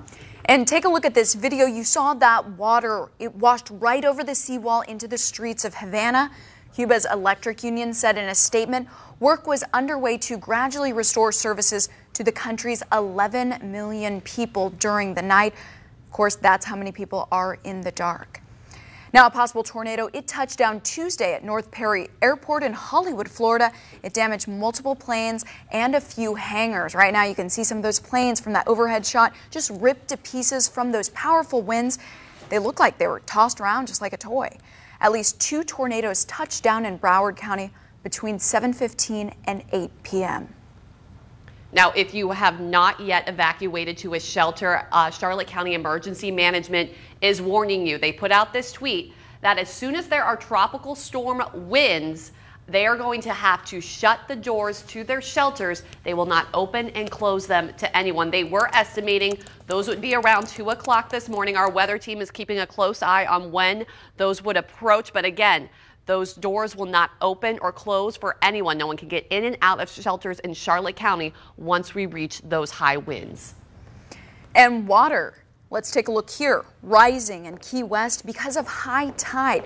Key West residents, they show us these high water just below their homes. Again, it's all flooded in there. And another thing we'd seen, again, just across that famous 7-mile bridge that connects Marathon to the lower Keys, a lot of people evacuating because they know the drill, right? They know put the storm shutters, put those storm doors up, and get out, especially when this advisory is issued. I want to go out now to Wink News reporter Liz Byro. She's live at Vanderbilt Beach for us. I believe she's on a balcony of a hotel there. Liz, what are the conditions looking like where you are right now? Well, the rain has just been coming down consistently for the last couple of hours, and the wind, it just howls and it whistles. And even just based off of sound from being in the hotel room and being out on this balcony, it's just getting louder. That whistling is getting louder, that howling is getting louder. You can just hear the palm fronds even moving. And the rain is just coming down. And it's interesting, if you look out at the road, I've been paying attention to it, just, how many puddles are forming, and you can see there are just slight puddles in the road right now, but we're paying attention to that to see if it gets any kind of flooding coming soon. All right, Liz, thank you. We'll continue checking with you throughout the morning as we know conditions will soon start to deteriorate. Well, Wink News sat down earlier with Senator Rick Scott to speak about Hurricane Ian and what he has to say to all of you this morning. Storm surge is a killer. Water is a killer. So always think about it this way. You can rebuild your house. You can't rebuild your life. If you're in an evacuation zone, if they've told you to evacuate, do it now. Don't wait. I'll do everything. Marco Rubio and I, we made sure that Joe Biden declared a national emergency before landfall. So we did that. So I'll do everything I can to be helpful. So that includes about 3,500 reservists or 2,500 reservists that are ready to go. 2 urban search and rescue teams which are now stationed in Miami. There's a 3rd search and rescue team that's now stationed in Mobile, Alabama. And then they have a 7,500 person search capacity force ready to deploy within 24 hours if they're needed. And Senator Scott said he knows FEMA is committed to doing everything they can to help, and he will too, he says. And Senator Marco Rubio, he gave an update with resources from FEMA. He says supplies and personnel, they have been pre-positioned between Georgia, Alabama, and here in Florida. And Rubio says the Army Corps of Engineers has a power restoration station in Alabama that will help utility companies bring back the power when it is safe to do so. Well, these are photos of Ian from the International Space Station. Take a look at this. These are actually from the 26th. So they're a couple of days old. This storm is even bigger than this right now. But this is some of the photos. You can see how massive they were able to capture that photo. You can see the wind bands there in the back. And then this one, pretty incredible. Again, from the International Space Station, Ian showing up from space right now. Petrus. All right, Lisa, thank you. I'm hoping we can bring up the Sanibel camera that we have here so we can give you a look at what conditions are looking like there. Pretty eerie sight right now with that reverse storm surge, that water being sucked back in from the force of Hurricane Ian. Here's a live look near the causeway there, and you see just how low the water is. Very few people are left on Sanibel Island ahead of Hurricane Ian this morning. But we do have a crew there. Wink News reporter Claire Galt, she is on Sanibel Island. So Claire, paint us a picture. What are you seeing right now?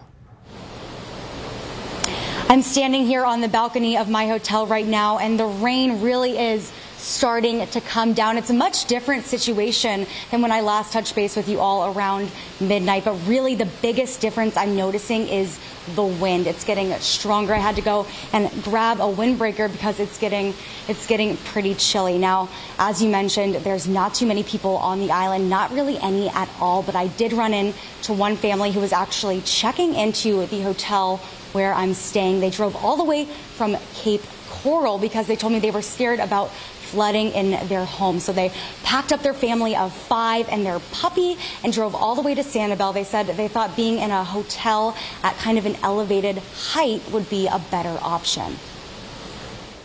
Well, we knew some people here and they said that we could get a room, so we decided to come here because it's safer because of the surge. And you never know how bad it's going to be until it's coming directly at you. So we decided to be wise and go higher ground. Now remember that evacuation order for Sanibel is mandatory, so the city is urging you to evacuate. And as of 10 p.m. last night, Fire and EMS is no longer taking any calls. In fact, they're off of the island altogether. So if you're here, you choose to stay, you choose not to evacuate, and you need help, you're on your own. Live in Sanibel, Claire Galt, Wink News. All right, Claire, thank you. Now, some breaking news. Governor Ron DeSantis is expected to give us another update from Tallahassee this morning ahead of Hurricane Ian's landfall in Florida. He'll be joined alongside Florida Department of Emergency Management and a major general with the Florida National Guard. Now, late last night during his last press conference, Governor DeSantis says the storm is not something to joke about.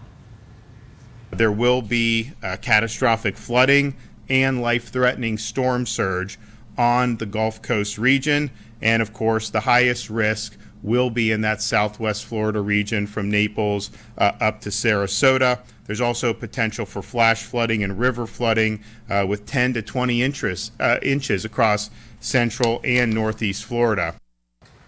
And that meeting is happening this morning at 7:30 at the State Emergency Operations Center. Trust Wink News will bring that to you live as soon as the governor is ready to speak. And we have seen photos of all those Guard members ready to go, and that is some sort of a reassurance, at least during a time when our Weather Authority meteorologists are just tracking every movement of this storm. And it is a massive storm, as we have reiterated over and over again. Casey Nash joining us now. It's bringing everything, really, including tornadoes, which you guys have been sending out alerts out all morning long. Any indication of how long that tornado threat is going to last? Yeah, so the tornado threat is going to last with these main bands moving through. So we're talking about right now, it's happening right now, through this afternoon, through this evening. It's likely going to be letting out beginning tonight. That's when we're going to start to see those rain bands let up, and also the system lifting northward. It's the northeastern quadrant of the system that features that tornado threat. So once that's past us, I would say that's going to be around 9 p.m. this evening is when it's going to be completely past our area.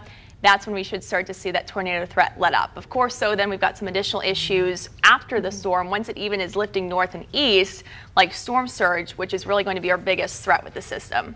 What are you anticipating over the next 12 hours?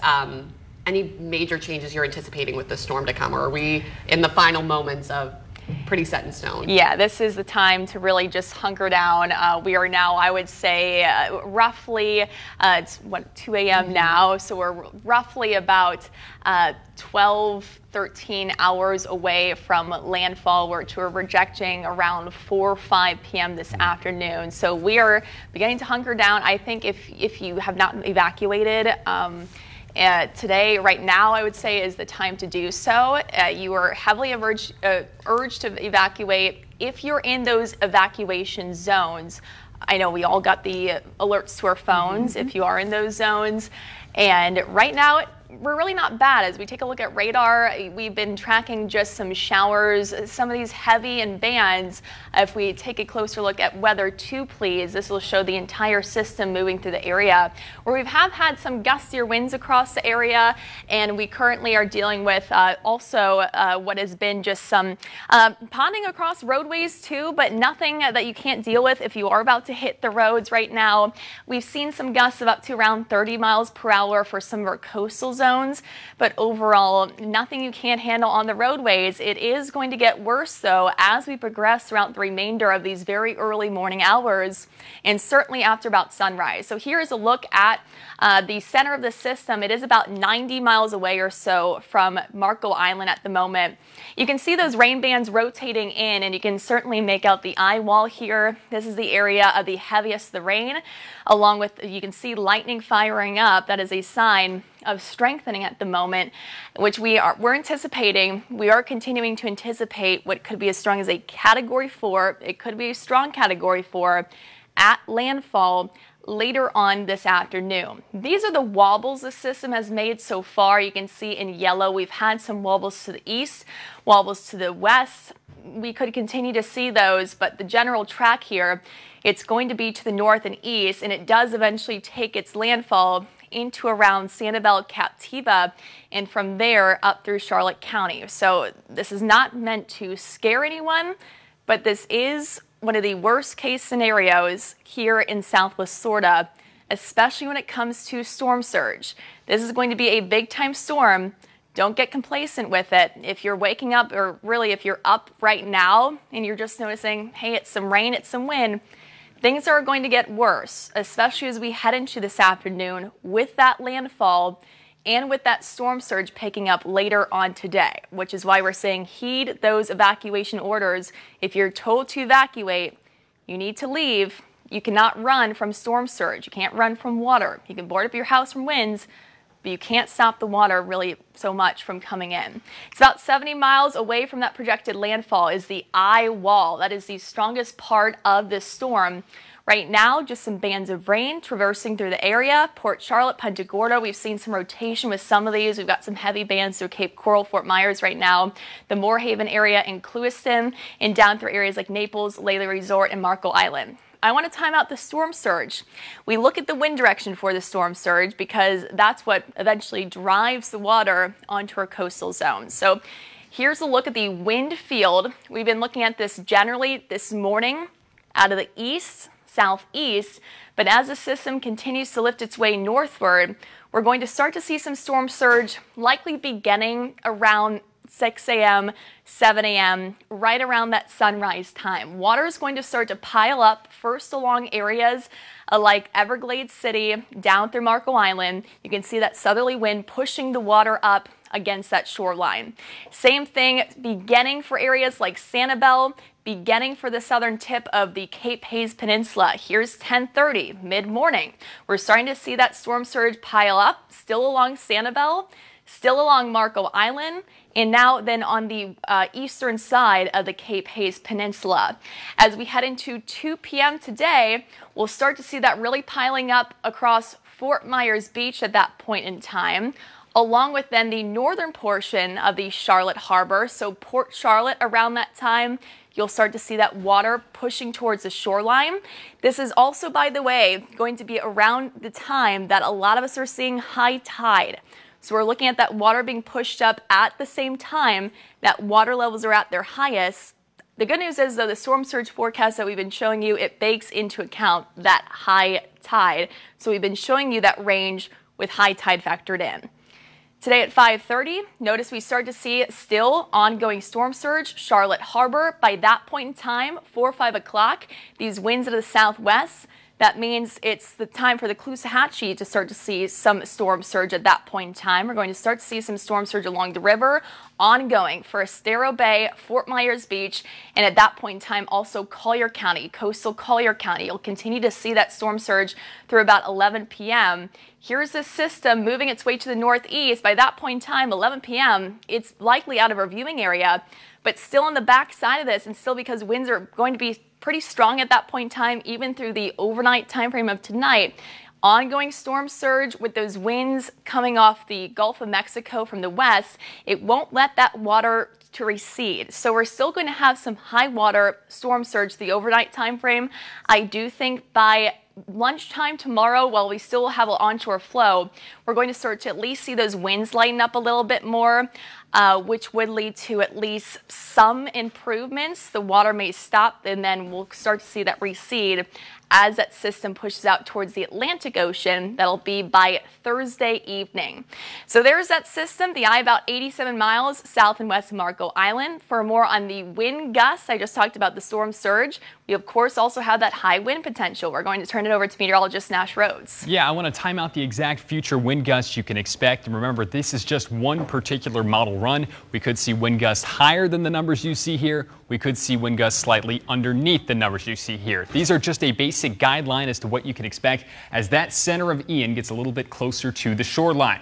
Future wind gusts by about 10 a.m. especially begin to ramp up for our island zones. Notice Sanibel, potentially Boca Grande and Captiva. All of those locations experiencing wind gusts in excess of 70 miles per hour in this particular scenario, as that eye would drift towards Sarasota counties, potentially out towards Charlotte County as well. You're seeing Englewood, Northport, Port Charlotte also exceed that 70 mile per hour wind gust mark. Sanibel at 95 in this particular simulation, and it only increases as you travel north, so I would expect Captiva to be just a hair over that. Areas inland beginning to uptick in the wind gusts that we see as we approach that 4:30 p.m. time frame. Lehigh Acres, Fort Myers exceeding 70 miles per hour. Immokalee, Ave Maria, LaBelle, even out towards Glades County like you're seeing there. Wind gusts continuing to climb by 4:30 p.m. as we continue into this evening. Things shifting to the north, still seeing those numbers continue to rise in Punta Gorda, Cape Coral, Fort Myers. This is bad news as far as wind gusts are concerned, and unfortunately we will continue to see those carry over until late tonight into early tomorrow morning as that eye begins to drift farther to the north towards potentially Highlands County later on into the following morning. So those are the exact wind gusts you can expect as this system moves in and then moves out of here. Another thing I do want to show you right now is actually as this does proceed out of here completely, we should see those wind gusts be very similar to what we're already experiencing right now. 30-mile-per-hour gusts we've seen round after round at Fort Myers Beach. Sustained winds right now in Sanibel are 22 miles per hour. Marco Island, we have seen a big uptick in where we were about 10-15 minutes ago. Now not just into the 30s, but right at 34-mile-per-hour sustained winds recorded out there. And we will see that number continue to climb as Marco Island is currently the closest within the wink viewing area to the center of this storm.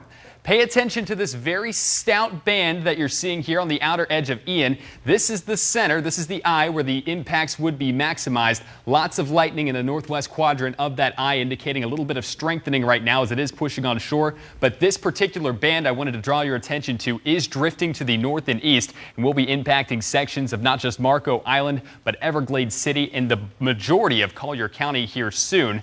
Naples, this one's about 15 to 20 minutes, maybe even less than that as it is progressing rapidly to the north and west. You will be receiving more squally conditions, very rapid wind gusts, and if you are just receiving a light rain for now into western sections of Collier County, expect those wind gusts to ramp up significantly here momentarily.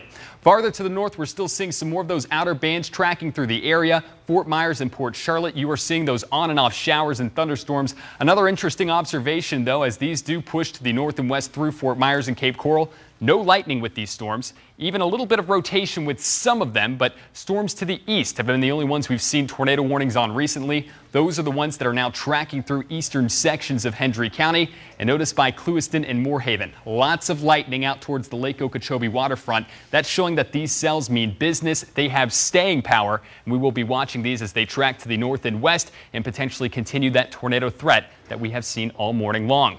One quick reminder, I know we've shown this graphic once every hour, but we'll continue to show it.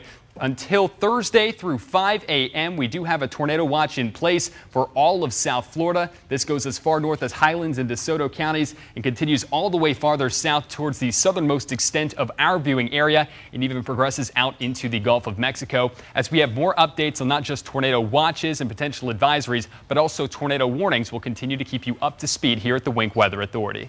All right, Nash, thank you so much.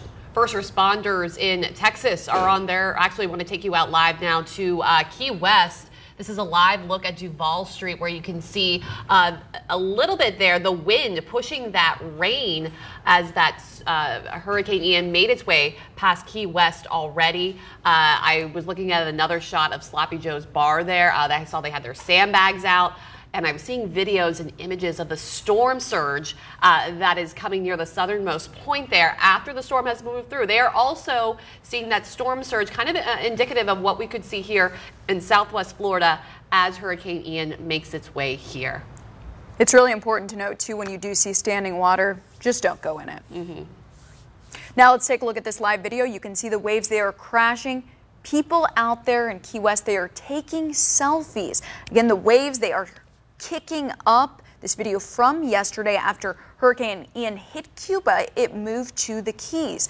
Now you can see people in knee-deep, stormy waters and boats at the marina. They're already taking a beating there. We've seen that in other shots. Again, you can see the wind whipping trees down right there. Again, absolutely not advised. Stay inside. Yeah, absolutely, Belinda. Good advice. Cape Coral Fire Department, they're putting out this advice on their Facebook page. You can dial 311 in Cape Coral if you have any questions related to Hurricane Ian. They say for questions related to Hurricane Ian, please call the city's 311 call center by dialing 311. You can also dial 239-533-3000 or 239-574-0425. There may be a wait time, but your calls, your questions will be answered. Another video I wanted to show you real quick. This is some actual photos from Delray Beach. We were just talking about some of the destruction that we're seeing in other parts of the state. This is Delray Beach, just north of Pompano on the east side. You can see what they are seeing in these late hours here. Some of the cars flipped. This is, again, from the same bands that are coming our way. This is what has just occurred there on the east side of Florida. You could see busted windows. Pretty scary, some of these photos. Pull up some more here. Again, that's the scary part about this, Taylor, is that this is really, some of these bands are coming in overnight. It's dark out there. Nobody can really see this coming. And so for us to even have some photos, you know, at this late hour is pretty incredible. But man, when the sun comes up, My goodness, what are we going to deal with? I think that's what everybody's thinking. Yeah, definitely, Lisa. A lot of cleanup to come, no doubt, from this storm. And as Casey and Nash just mentioned, that threat for tornadoes for all of Southwest Florida is until Thursday, once Hurricane Ian is well out of its way through other parts of Florida. So until then, you've got to be on alert. Make sure you have those emergency alerts on your phone to let you know when those potential tornadoes are coming to your area. Meantime, first responders in Texas are on their way here to help with storm recovery and that aftermath, similar to what Lisa just showed you. The Texas A&M Task Force 1 is deploying. They're one of several teams FEMA is counting on to help in the wake of Hurricane Ian. They are bringing 2 semi-trucks full of equipment and several boats to help out. And we are keeping a very close eye on Hurricane Ian as it continues to make its way here to Southwest Florida. Our team coverage will continue. Right, and one of the best things, at least, seeing those people come in from Texas. Of course, we've seen the photos of all the Guard members who are standing by, but also we do want to add that the White House press secretary did send a note out through Twitter saying that actually our president had spoken with Governor Ron DeSantis about possible federal help coming. Again, so they did spoke and open up that communication yesterday. They did, so lots of federal, state, even local resources. They are on standby, ready to prepare to help out once the storm passes. We're going to go to a quick break. We'll be right back. This is Wink News special live coverage of Hurricane Ian. I'm Sharon, and smoking caused my throat cancer. My life isn't the same after all those surgeries and treatments. But walking every day makes me feel like myself again. Well, almost. Tobacco-Free Florida offers free nicotine patches to help start your quit journey. 1-877-YOU-CAN-NOW.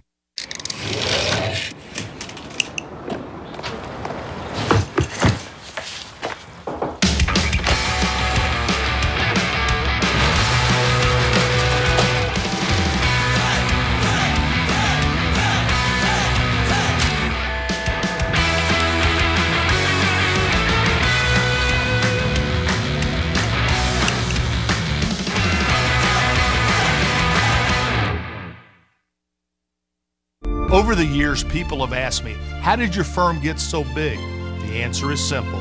We won a lot. Why do you think some of these other firms are so much smaller? Maybe it's because not many people hire them. In this business, you grow by winning. As America's largest injury law firm, we have more lawyers than any other injury firm. Proof's in the pudding. Size is our strength. There's only one Morgan & Morgan. Just outside of a town called Basic is Basic Lake, where families gather together for some basic fun. And if you have the 2022 Nissan Rogue, with a VC turbo engine and 5 drive modes, you can climb above Basic and find a trail where no one else goes. The 2022 Nissan Rogue, anything but basic. Get 1.9% financing for 36 months on 10 models, like Rogue, with best-in-class fuel economy. We now return to Wink News special continuing live coverage of Hurricane Ian. And good morning and welcome back. Well, we've been talking about this really for the past couple of days. Storm surge is going to be a big worry for us here in Southwest Florida, especially now with the track that has shifted this farther off to the south and east. We're looking at a higher storm surge potential. We've been showing this map a lot. I will say and caution you that this is the reasonable worst case scenario. The National Hurricane Center, they use this map specifically to give it to emergency management officials so they can make those decisions on things like evacuation. So the numbers you see here look a little bit scary. I will say they do this to kind of encompass the entire range except for a 1 in 10 kind of event. So anything that would be in this kind of range, that's in this map, which is why some of these numbers look a little scary. But I want to break it down kind of neighborhood by neighborhood here, just to kind of give you a closer look in. to each and every individual location. And if you want to look at this by yourself, the National Hurricane Center website, just type in nhc.com into Google, into your web browser. You can pull up the same exact map and zoom into exactly where your house is to show you that your storm surge, reasonable storm surge, rather potential here, reasonable worst case scenario, I should say storm surge. But this is what we base our evacuation orders off of, what the officials base their evacuation orders off of. This is Charlotte County, and you can see for the mouth there of the Peace, the Myakka River, and the Charlotte Harbor, those areas that are highlighted in red, those are where we're expecting the highest storm surge, and that is exactly why we've had evacuation orders in that area, because this is to be taken seriously, especially with the new forecast track that does project this system to move right across perhaps Charlotte Harbor as a major hurricane that is going to be heavily increasing our storm surge potential. So zooming in here, let's take you first to some of those northern areas. This is Port Charlotte in Murdoch. You can see Murdoch, we're looking at about 1 foot plus, 1 to 3 feet. Areas in orange, that includes Port Charlotte as we zoom in here. Port Charlotte area, that is the area in orange and also area in yellow. That's 3 to 6, that area in orange indicating 6 to about 9 feet of storm surge. And storm surge is the water rise above sea level. It does factor in high tide. What it doesn't factor in is your elevation. So you need to know that. However high you are above sea level, subtract that amount from that forecast storm surge, and that would be roughly about the amount of water that you could see on essentially your lawn, basically. Meadow Park Elementary, you are in that orange to red shading. That means 6 to about 9 feet plus. We've got that for Charlotte Beach Bar. You can see those areas in red right there, showing 6 to 9 feet plus, and Grassy Point Estates. As we move over to areas like the Cape Hayes Peninsula, Rotunda, you currently have areas in yellow. You also have that stretch of areas, that little red kind of stripe there. That's near Oakland Hills in Pine Valley. That is indicating storm surge possible of over 9 feet. Coral Creek Airport, 6 to 9 feet plus. Let's zoom out here and look over towards areas like Punta Gorda. And they currently are also dealing with, in that Punta Gorda downtown area, we're talking about 6 to 9 feet plus. Charlotte High School, 6 to 9 feet plus. Farther south, let's take you into Lee County now. Zoom out here a little bit, give you kind of a broader picture. We have a lot of red in Lee County. You'll notice it's especially along the Caloosahatchee River, which we are expecting to experience a lot of storm surge, along with areas like Sanibel, Pine Island Sound, and also Pine Island. So a closer look in, let's go to Cape Coral first. That southern tip is going to be experiencing the highest amount of storm surge. So Cape Elementary, you can see it there. We've got Cape Coral Yacht Club. If we zoom in, there's Cape Coral Yacht Club. You can see that on the map behind me. Let's zoom in over and go to Tarpon Point. They currently are looking at 6 to 9 feet of storm surge or over for those areas in red. That's the plus, the over 9 feet, I should say. If you live close to Trafalgar Elementary, you're looking at the range of 3 to 6 feet plus. Some of those areas in orange, that's the 6 to 9 foot range. Pine Island Center, you're looking at anywhere between that red area showing what is currently 9 foot plus. That's right as you travel across from Matlacha on that road. Pine Island Center, you're in that yellow to orange shading. Pine Island Elementary more towards the orange shade, indicating 6 to 9 foot storm surge possible. Reasonable worst case scenario. But keep in mind, we're preparing for the worst case scenarios. This could be a very, very serious situation. Fort Myers Beach, 9 foot plus, all that area in red. Estero Island, all in red. Lover's Key, all in red. Let's take you over now to areas like Fort Myers, downtown in Lee County. There's Pagefield Airport for reference point. That is in the yellow, the orange, blue, just off to the west, east of that on East Airport Road. and that's about 3 to 6 foot storm surge possible. It's the areas that are along the Caloosahatchee River in Fort Myers that will have the highest potential of seeing most of the storm surge. There is Edison and Ford Winter Estates. You can see right there along State Road 82. That is 6 to 9 foot storm surge. Anything that's nearer to the river than that, that is the 9 foot storm surge range. Let's travel into the Tice area. Rainbow Groves, Tice, there's Orange River Elementary. The red is where we're expecting the highest amount of storm surge. There's New York Drive. The yellow indicating 3 to 6 foot storm surge. Piedmont Gardens in the yellow area. Taking you down through Collier County.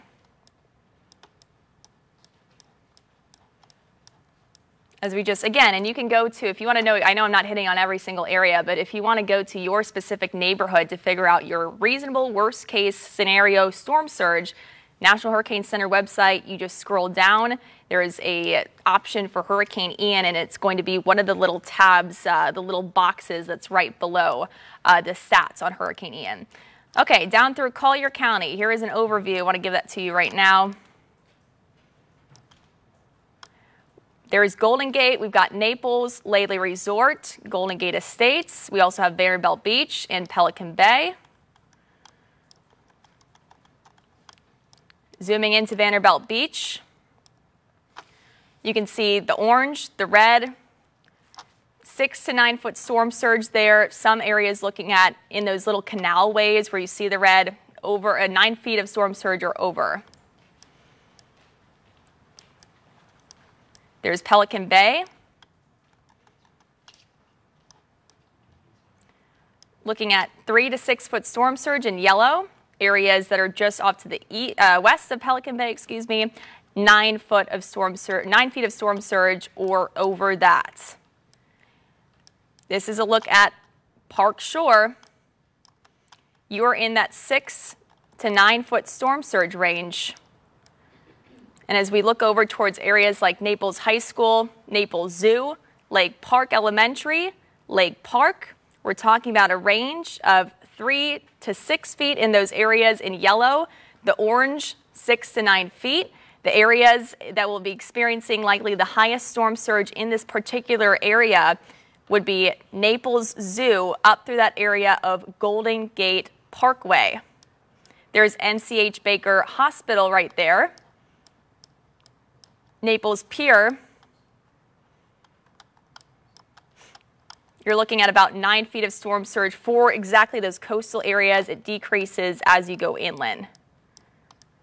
Aqualane Shores, you're in the orange, you're in the red.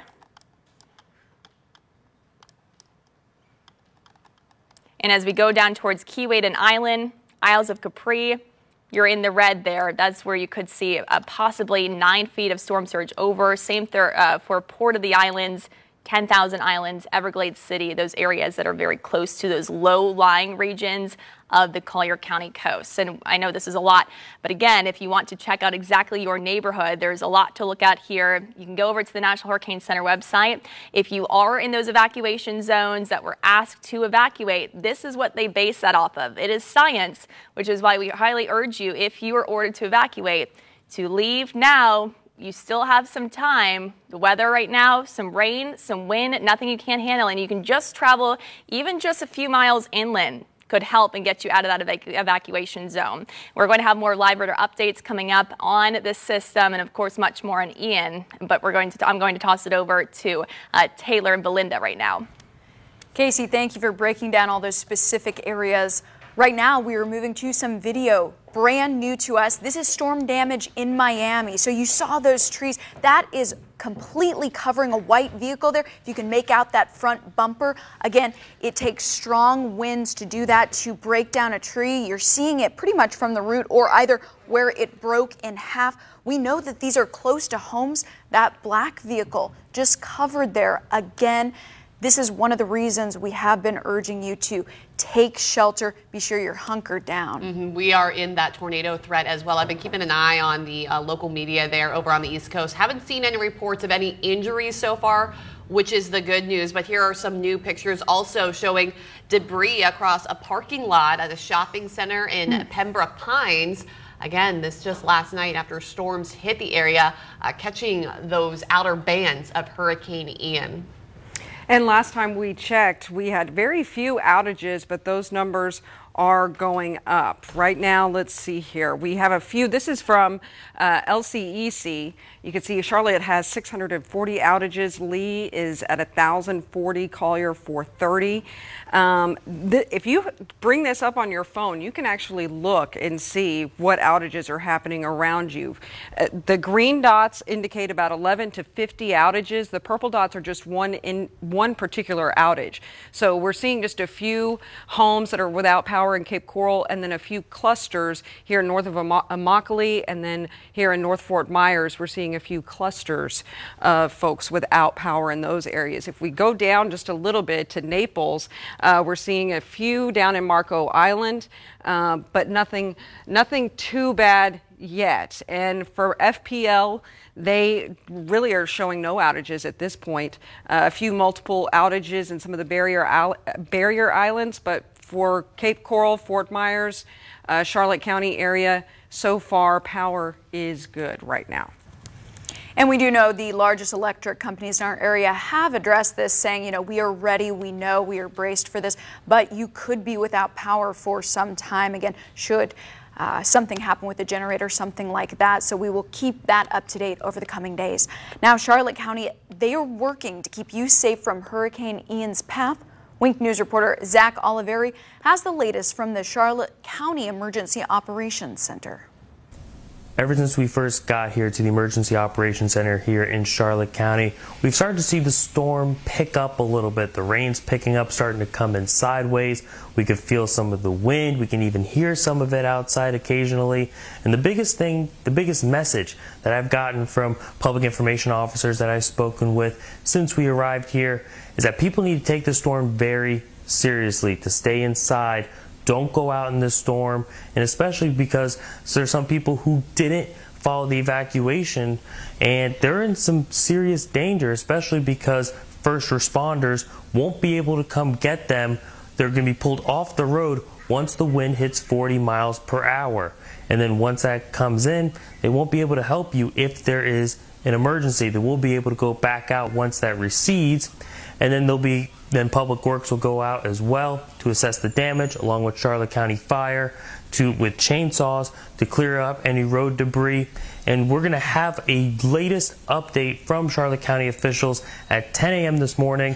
We will be at that press conference to bring you the absolute latest information on what Ian poses as a threat for Charlotte County. In Charlotte County, Zach Oliveri, Wink News. Thank you, Zach. Of course, a lot of folks are standing by ready to help as soon as this storm moves through. We're in the beginning phases, right?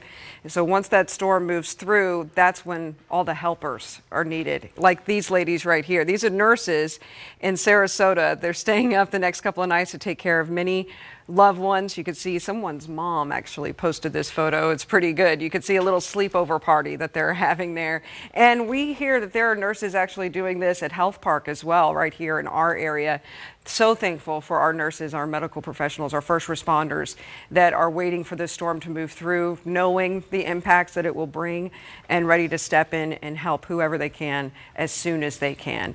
Pretty incredible that we have these kind of people in Southwest Florida for us. Taylor, Belinda? Absolutely, Lisa. And we've been getting several updates from Lee Health and NCH as they navigate through this severe storm as well. We know Lee Health operating as normal. They do want to stress they are not a designated hurricane shelter. You cannot go there to seek shelter. They are there, though, if you do have an emergency. And that's really important to note because there are several of those shelters listed in Southwest Florida.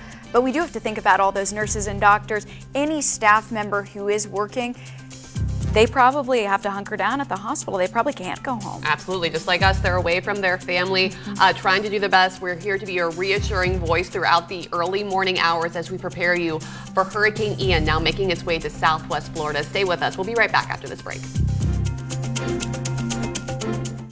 This is Wink News special live coverage of Hurricane Ian.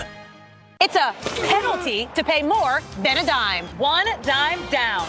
At Kia of Cape Coral, 33 acres, new and certified pre-owned. Plus, we're the pre-order pros. Order now and get it right off the truck. KiaofCC.com. You gotta get it. You gotta go. I'm about to pass it to you. I got it. Okay, pass it back, man. It feels too good. I'm keeping it. The Neighborhood, tonight at 11:30 on CW. Our middle son left to go to work, and a twice deported illegal ran into him and he killed him. This is what happens when we have open borders. We were able to go and meet with Governor DeSantis. He said, I want to hear your son's story. And to see the compassion in his eyes, he wanted to make sure other lives were protected. He's been very strong on safety. He's been very strong on law and order. He has made our state one of the safest states to be in. There's no greater leader than Governor DeSantis. That's good. Since my mother got cancer from smoking, I've learned a lot of things. Like how to help her out of bed, how to help her in the bath, how to keep track of her medication, and how to keep her spirits up. Good night, sweetie. Sleep well. I love you. Tobacco-Free Florida offers free nicotine patches to help start your quit journey. 1-877-YOU-CAN-NOW. Do you want some more? Hustle, hustle, hustle. Yeah, you don't need fresh air.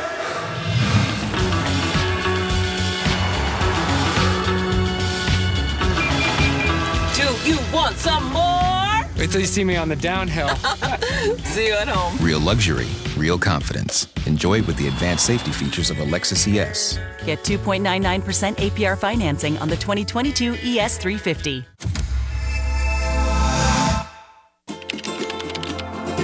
Love is treating all our guests like family. Love is fixing the vehicle right the first time. Love is offering price transparency on every Subaru.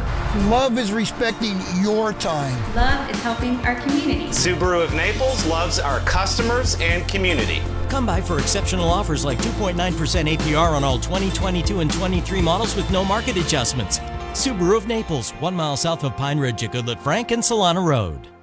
Searching everywhere for great prices on appliances? No, you have better things to do. Besides, Good Deals has it for less. And we have many items in stock despite shortages everywhere. So get in here, get a deal, save your money. It's a penalty to pay more than a dime. One dime down. At Kia of Cape Coral, 33 acres, new and certified pre-owned. Plus, we're the pre-order pros. Order now and get it right off the truck. KiaofCC.com. We now return to Wink News special continuing live coverage of Hurricane Ian. And we are continuing to track Hurricane Ian, and as of the latest advisory that we received at 2 a.m., we are tracking Ian with sustained winds of 120 miles per hour. That has remained stable over the past few hours. We've noted a slight increase in pressure, which typically means that it's weakening, but the only reason we likely saw that was because that eye wall was being replaced, and it has completed that eye wall replacement cycle, meaning that it will likely strengthen from here, and that should be reflected in the next advisory that we do receive. A quick check-in with the Saffir-Simpson scale. This is the gold standard for the exact rating that we assign to a hurricane, or at least the category you could say. Currently, 120 mile per hour sustained winds puts it squarely in that Category 3 scale. In the devastating category of the Saffir-Simpson scale, just 10 more mile per hour of strengthening could bump it up into that Category 4 level. But for now, we will keep a close eye on the sustained winds on the outer edges of that eye wall where the maximum impacts of this storm are held. The latest satellite imagery showing that cleared eye still at least visible there on satellite as this is drifting to the north and east, and landfall will likely happen during the daytime here somewhere likely in southwest Florida. A quick check-in with what we're seeing as far as the size of Ian. Ian much larger as far as the impacts and scale of this storm relative to Charlie, and is continuing to grow as it has cleared out that eye wall and is fully expected by the National Hurricane Center to still strengthen into a Category 4 storm moments before landfall. Irma a little bit bigger, but Ian a very large wind field and prolific rain producer still expected to grow before it does push on shore. And and we're already starting to see the impacts of those sustained wind speeds. A quick check-in with what we're seeing along the coastline. Some spots like Marco Island already recording sustained winds of over 30 miles per hour for now. We've watched this number slowly start to creep up over the past few hours, and it'll likely continue to do so as that eye will be directly offshore Collier County first and then push up the shoreline towards coastal Lee and then eventually coastal Charlotte counties if it does get that far to the north before it does move on shore. Areas inland seeing those sustained winds drop into the teens in some spots right now. That won't be the case by this afternoon as those maximum impacts will be felt. For now, wind gusts, so these are temporary wind speeds that we get measured from time to time from our local sensor data, still showing some wind gusts at, if not exceeding 40 miles per hour like we're seeing there in Punta Gorda, just updating live on air at 45 mile per hour wind gusts locally. This is also, as I mentioned, a prolific rain producer. These outer bands from these systems are known for being very efficient at dumping a lot of rain in a very short amount of time. That's why storm surge isn't always just the only impact, salt water being the impact, but also fresh water falling from the sky. You can see those bands carving out these very stout rainfall totals over the past 24 hours leading into portions of Hendry and Collier counties especially. Expect these rainfall totals to slowly creep up farther to the north, and you'll see spots like Highlands and Charlotte counties start to bump up those rainfall totals locally as well. One thing I do want to stress with this is these rainfall total estimates are from our radar. These are not confirmed, but we get a good ballpark from our Wake Live Doppler 3X as to what people are seeing right now. Over 7 inches of rainfall likely into sections of, I'd say, northern Collier County, right on the border of Hendry. Farther to the west towards Fort Myers, only about 2 inches of rainfall over the past 24 hours. Those rainfall totals quickly ramping up, though, as you drop south into Collier County, between 5 to 7 inches of rain locally there. I want to show you sky camera right now with what we're seeing in Fisherman's Village out towards Punta Gorda. Those clouds zooming across the sky as they are quickly wrapping around that center of Ian as it does approach landfall. We're going to even see those clouds pick up in speed, and the intensity these squalls do push through will also ramp up as it does approach the coastline. Winks Live Doppler 3X showing that in Punta Gorda they did just have one of those bands push through moments ago. You're seeing those yellows there in a straight line. These pushing through Port Charlotte right now, Rotunda. You're getting some gusty winds and heavy rainfall from those bands as well. More bands are on the way, though, as we zoom out here, and in fact more stout rain bands a little bit closer to Ian Center. We're not quite at that eye wall, but still some of these bands look awfully stout and mean. Lightning within these as well, and you can expect some very high wind gusts as these do push on shore into Collier County here relatively soon. We're already seeing Naples and Marco Island actually getting the outer sides of this band, and I'd be keeping a close eye on those wind gusts here shortly in Marco Island and Naples, as those could of course exceed that 35 mile per hour mark that we saw moments ago, as those wind gusts will eventually rapidly exceed, likely over 50 miles per hour by the late morning as that eye gets closer and closer to our coastline. Winks Live Doppler 3X also pinpointing some more thunderstorms to the north and east with another stout band. These looking like they're trying to rotate a little bit more than the others. We have previously had tornado warnings drifting into sections of Hendry and Glades counties. For now, it looks like no warnings, but still a little bit of rotation with some of these, and we'll be keeping a close eye on any of these if they do eventually get warned. For now, tornado watches do exist not just for Southwest Florida, but all of South Florida. These in effect until 5 a.m. on Thursday. So a very long period of time. The outer bands of hurricanes are known to be, again, prolific producers of not just rainfall, but also tornadoes. You know, historically, Katrina produced roughly 50, almost 60 tornadoes in its lifespan as it pushed inland on its outer bands. So something to keep a close eye on will be the tornado threat moving forward. I do think that threat will be maximized later on this morning, and we'll start to see those tornado warnings shift from just into Collier and Hendry counties to eventually farther to the north into Highlands, Charlotte, and eventually spots towards Glades County, you know, spots that have been spared from the majority of these tornado warnings thus far. I'll continue to keep you updated on these tornado watches and warnings, but for now, back to you. All right, Nash, thank you so much. I want to take you out live now to Fisherman's Village in Punta Gorda. This is a live look there that kind of gives you an idea of the conditions there right now. If we can drop the super below so I can show you that the palm tree at the bottom of your screen. You see the winds moving through there. Obviously the rain on the screen as well. Nash just said, as he was live on air, a recorded wind gust there in Punta Gorda of 45 miles per hour. So we are keeping an eye on the conditions all across Southwest Florida. And we hope you're joining us here live on air, but we know at some point today, many are likely to lose power as Hurricane Ian makes its way here to Southwest Florida. So you can also join us on the radio as well. We are simulcasting on 96.9 Wink FM, as well as 101.5 Wave FM. And then if you are able to have a charged cellular device, maybe an iPhone or an iPad of some sorts, we are also streaming our newscast live on our Facebook page, so you can check in there with us as well. We're going back out now to our team of reporters who are scattered throughout Southwest Florida, keeping an eye on those conditions. Sanibel Island, one of the very first places evacuated yesterday when Lee County announced Zone A, those most vulnerable to hurricanes, the impacts of it, advising people there to leave. And I'm glad you brought that up, because their city council on Monday night had approved this a local emergency. Then it went to voluntary and then mandatory. That's what we saw with the rest of those Zone A in Lee County. Again, mandatory evacuations there. So Wink News reporter Claire Galt, she is on Sanibel Island. Claire, what are you seeing this morning? I'm out here on the balcony of my hotel. It's a pretty good spot. I can see everything, monitor it, and give you guys updates, but I'm still safe under this covering here. Now, Jack, if you'll follow me over here, I want to show them. You can see these palm trees sort of swaying back and forth. As you can expect, the rain is picking up, the wind is picking up, especially the wind. It's really getting stronger as these hours go on. Now, there's not too many people in this hotel, and there's not too many people on the island, but I did run into one family earlier this morning. They were checking into my hotel. They told me they left their home in Cape Coral, packed up their family of 5 and their puppy, and came all the way here to Sanibel. Now, they said they don't necessarily think that the storm will be any better here in Sanibel, but they do think that they'll have a height advantage because of the hotel. I think it's going to hit just the same, but the elevation is definitely going to be better. Being higher up, you're not going to be scared to be flooded out of your house. So that was the biggest thing, especially with a family of 5. Yeah.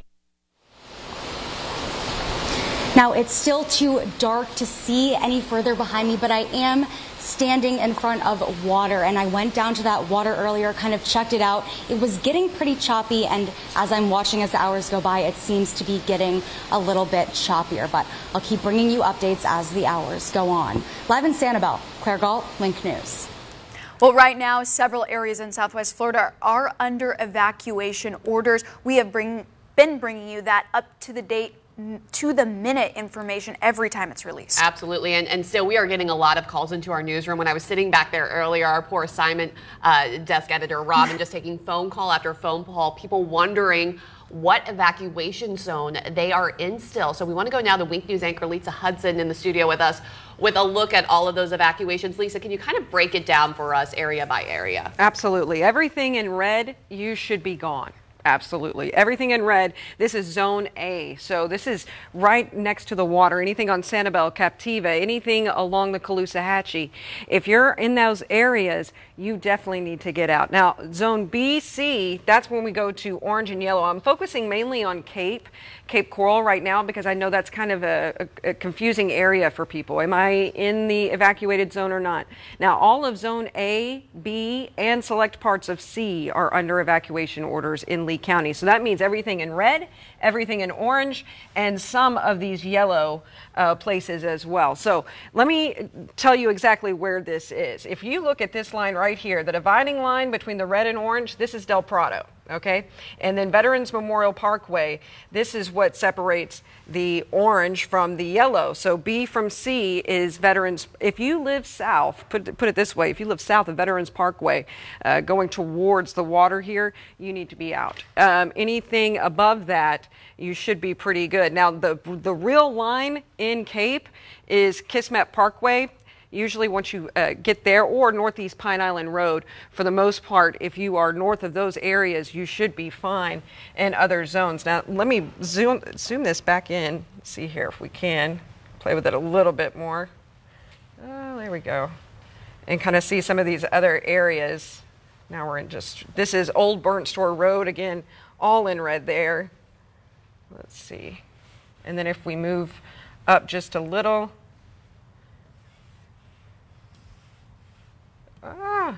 we're kind of playing with this map. It's kind of worn out. It's been used a lot today. We've been paying attention to this religiously throughout this storm. You can see down here, Naples, again, anything along the river or anything along the Gulf, absolutely, you're in that zone A. And then down here a little bit more, the orange, Everglades City, you need to be out. Up here at Port Charlotte, anything along the Peace River, anything along Charlotte Harbor, you should definitely be out. These again, you can look at this map for yourself. You can actually put in your address and it will tell you exactly where you need to be. Again, this is Charlotte Harbor. Anything in red, orange, you need to be out. Part of that yellow, you need to definitely pay attention. But go to Know Your Zone. This is floridadisaster.maps, and you can put in your address. Make sure you check.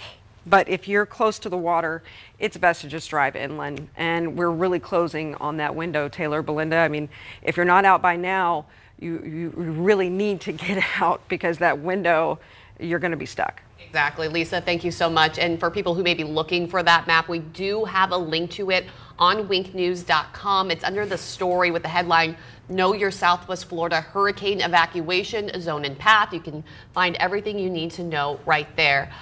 We want to turn now to downtown Fort Myers. Again, another area susceptible to seeing some of that storm surge because it is right along the Caloosahatchee. I got to say, when I saw pictures yesterday and I drove downtown and saw the businesses boarded up. I mean, that's something I have not seen here in my few years here in Southwest Florida. That's when I finally realized, okay, we are serious. This is happening. I want to go now to Wink News reporter Andriana Shepard, live in downtown Fort Myers for us. Andriana, what are the conditions looking like there now? You know, every time I talk to you guys, the conditions change. Right now, still not looking too bad. An hour ago, everything was very windy. The rain was coming very hard at us sideways, but now just straight down kind of sprinkles and kind of no wind. No wind at all. It's not too bad out here, but we do see some of these businesses boarded up here. We see these metal kind of shutters hanging down over near the City of Palms parking garage. Other than that, weather conditions aren't too bad. There is some puddling going on in the middle of the streets, but still nothing terrible at the moment. It's very calm, very light. No one's downtown right now. Everything's very, very calm at the moment. Live in Fort Myers, Andriana Shepard, Wink News. All right, Andriana, thank you. Turning now to a little bit more south in Collier County. I want to go to Vanderbilt Beach. That's where we find Wink News reporter Liz Byro, who has been keeping an eye on how things are looking right there. I think we have Liz live to tell us more about what's it looking like out there, Liz. And so since I checked in with you guys first around midnight, the wind has just only strengthened. You can see behind me, I mean, the trees are just blowing. You can hear the whistling. You can hear the howling of the wind, and it has just only been getting louder. So right now, behind these buildings is the Gulf side, but on the other side of our hotel room is the lagoon side, and the wind just felt stronger over there. There was bursts of wind coming in through the screened-in area, and with that bringing rain. Now, I did also attempt to go downstairs, and like I said, the wind was just too strong. It was hard to stay up stable, so we did head back upstairs. But when I was down there, I did get a look at the lagoon, the water, and it was very choppy. And so most of the people living around the lagoon have their boats elevated up, and from that, I was able to gauge that water level. And so that distance between the bottom of people's boats and the top of the water has shortened, indicating that the water level is rising. So I'll keep you updated on all those conditions. Live in Naples, Liz Byro, Wink News.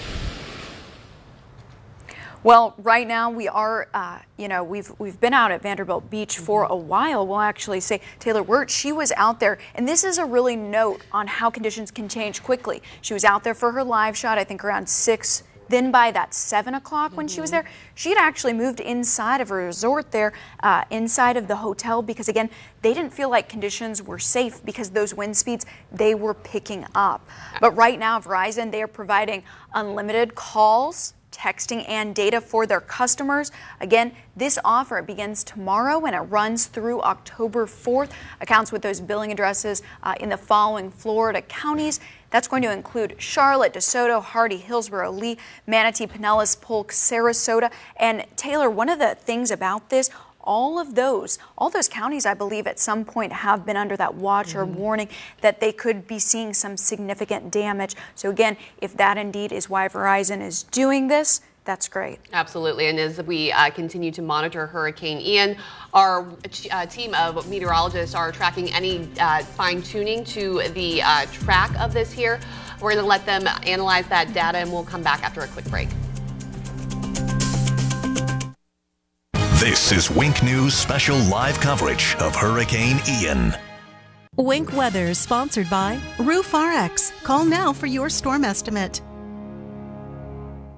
It's Ford Truck Month. Now's the time to get our best deals on the full Ford lineup of trucks. Get after it. Get to Ford Truck Month. Don't miss 2.9% financing for 72 months and no payments for 90 days on the 2022 F-150. When a storm comes through, I talk to my son and my daughter and I say, listen, Dad's going to be away. And they understand that. They understand Dad's going to help other people. What are we trying to do for the people is give them a lot of hope. They're seeing their neighborhoods coming on. We're not done until everybody's power is restored. For my younger daughter, you know, it's tough. I hope that she goes back one day and says, you know what, Dad did what he could for the community and this made a difference. When people need our help, we answer the call. That's a pretty tight spot. Watch this. Your Buick parks itself. That's so you. Of course you know where we're going. That's so you. Kind of got a sixth sense. And a head-up display. They're here. You brought all these players in your Buick? Yep. So you. It is. At the heart of every Buick SUV is you. Pay no interest on Buick SUV models. Buick, ranked #1 brand in the industry for new vehicle quality. The radical left will destroy America if we don't stop them. They indoctrinate children, try to turn boys into girls. They allow illegal aliens and drugs to flood into our country. And if you speak out, they ban you on social media and they call you a racist. Congresswoman Val Demings is for all of this. She votes with Pelosi 100% of the time. I'm Marco Rubio, and I approve this message because I was raised by people who lost their country. I'm not gonna let us lose ours. Day or night, your loved ones show up for you. At HCA Florida Healthcare, we do too. Because you're the center of our family, Florida's largest healthcare family. And you'll feel it in everything we do. HCA Florida Healthcare. We show up for you. If you're looking to do your kitchen or bath and you're interviewing contractors, what should you ask? What should you know about materials and craftsmanship? Do they do the work themselves or do they hire others? And what about a warranty? Bottom line, who you choose makes all the difference. So go to our website for a copy of 10 things you better ask before you choose a contractor. Our name, by the way, is Cornerstone, and we love tough questions. It's Ford SUV season. Get great deals on Ford SUVs like Ford Explorer and Bronco Sport. See your local Ford dealer today. Don't miss 2.9% financing on a 2022 Explorer, Edge, or Escape, and your local Ford dealer will add an additional $500 bonus cash. We now return to Wink News special continuing live coverage of Hurricane Ian. Thank you for joining us. Now, Wink News reporter Annette Montgomery, she is live right now on Fort Myers Beach. Annette, you have been there all morning. What are you seeing right now? Well, Belinda, I can't only tell you what I'm seeing, but I can actually tell you what I'm feeling. It is very, very windy. I'm actually having to hold my hat on my head because it keeps flying off. I'm going to have my photographer pan to show you the light that's moving right now. You can actually just see the wind coming from that direction, which is closest to the beach. But I'm going to have him also pan to show you this side, and this is what we've been seeing since we've been here since 12:30. Just trees blowing, that flag blowing, downed palms. Now, I told you all during the last hour, for the first time, I actually saw 2 cars on this road. I don't know if they were evacuating, but since that time I have not seen anyone else on this road, so no traffic, no roadways. But I'm going to have my photographer pan down to show you the ponding that we're seeing. Again, for our radio viewers, it's still not over my feet yet, over my rain boots, but it is expanding just the amount of water. So just a few things to note. I know you all were going over the evacuation zone, so just to give perspective, this is evacuation zone A. This is Fort Myers Beach zone A, so this is one of the first areas around 9 a.m. yesterday morning that Lee County officials issued a mandatory evacuation order for. And you can see from this wind, you can see how I'm being pushed by the wind, just how important that evacuation order was and why leaders thought this was an area that needed to be evacuated. Now I'm going to take you closer to the beach. We're going to go slow because the mic has been cutting out, and I think it's just because it's so windy and so choppy out here. But we are seeing high tide, and with this wind now, we are definitely seeing this water pushing a lot more. So definitely, like I said earlier last hour, this is the time to get out if you're on Fort Myers Beach. Now, a few things to note if you're just checking in. We did drive from Vanderbilt Beach around midnight to Fort Myers Beach, and on our way here, all of the gas stations were boarded up. They had wood on the doors, on the windows. The gas pumps had bags on them, so we have yet to see any gas stations open. Another thing to note, if you are evacuating now, make sure to drive slow because, as you all have said, once winds reach a certain speed, they are dangerous. Now, I know when we last checked in with Nash, he said around 30 to 35 miles per hour winds here on Fort Myers Beach, so definitely getting to dangerous levels to even be on the road. So definitely, if you're driving on the road, drive slow. Our car was hydroplaning, and that was earlier before we saw all this downpour, so I'm pretty sure the roads might have a little more water on them now, so definitely drive slow. But as you can see, I'm just showing you all, you can see the wind. The wind is coming. The wind has been consistent. What hasn't been consistent is the rain. It's been a little bit spotty, so at times it's really raining, at times it's not. But the wind is the one thing that has not stopped. It's just constant. It's definitely increasing. So again, I know Casey made the mention that if people want to get out, they should do it before sunrise because that's when things might get worse. So definitely, I would say again, this is the time to get out if you're on Fort Myers Beach because it is pretty windy, it is pretty rainy. But we'll stay here as long as we can and bring you all any new updates on air and online. Live in Fort Myers Beach, Annette Montgomery, Wink News.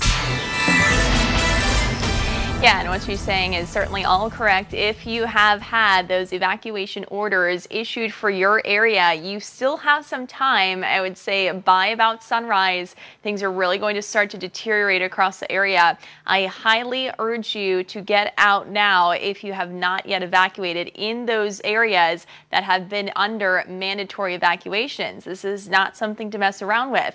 This is quite literally, and this is not to scare you, just to prepare you for those, again, that have not evacuated and were ordered to do so, that this should be a worst case scenario here for Southwest Florida with the kind of track we're seeing and with the kind of strength we're seeing with the system. So take this storm very seriously. We have 120-mile-per-hour winds, the 3 a.m. advisory. Really haven't seen much change. Pressure remains the same, 953 millibars. Motion remains the same to the north-northeast at 10 miles per hour, where we are anticipating this northward trend to continue as we head into the rest of the day. You can see that on a satellite. We had a little bit of an eye wall replacement. Now starting to see that eye kind of expand yet again. An eye wall replacement cycles, typically the diameter collapses and the new eye then begins to expand. And we're beginning to see that and are expecting additional strengthening over the very warm waters just off of our coast as it gets closer to our area. So forecast cone, this was issued at 11 p.m. last night, where unfortunately we did happen to see another shift to the south and east.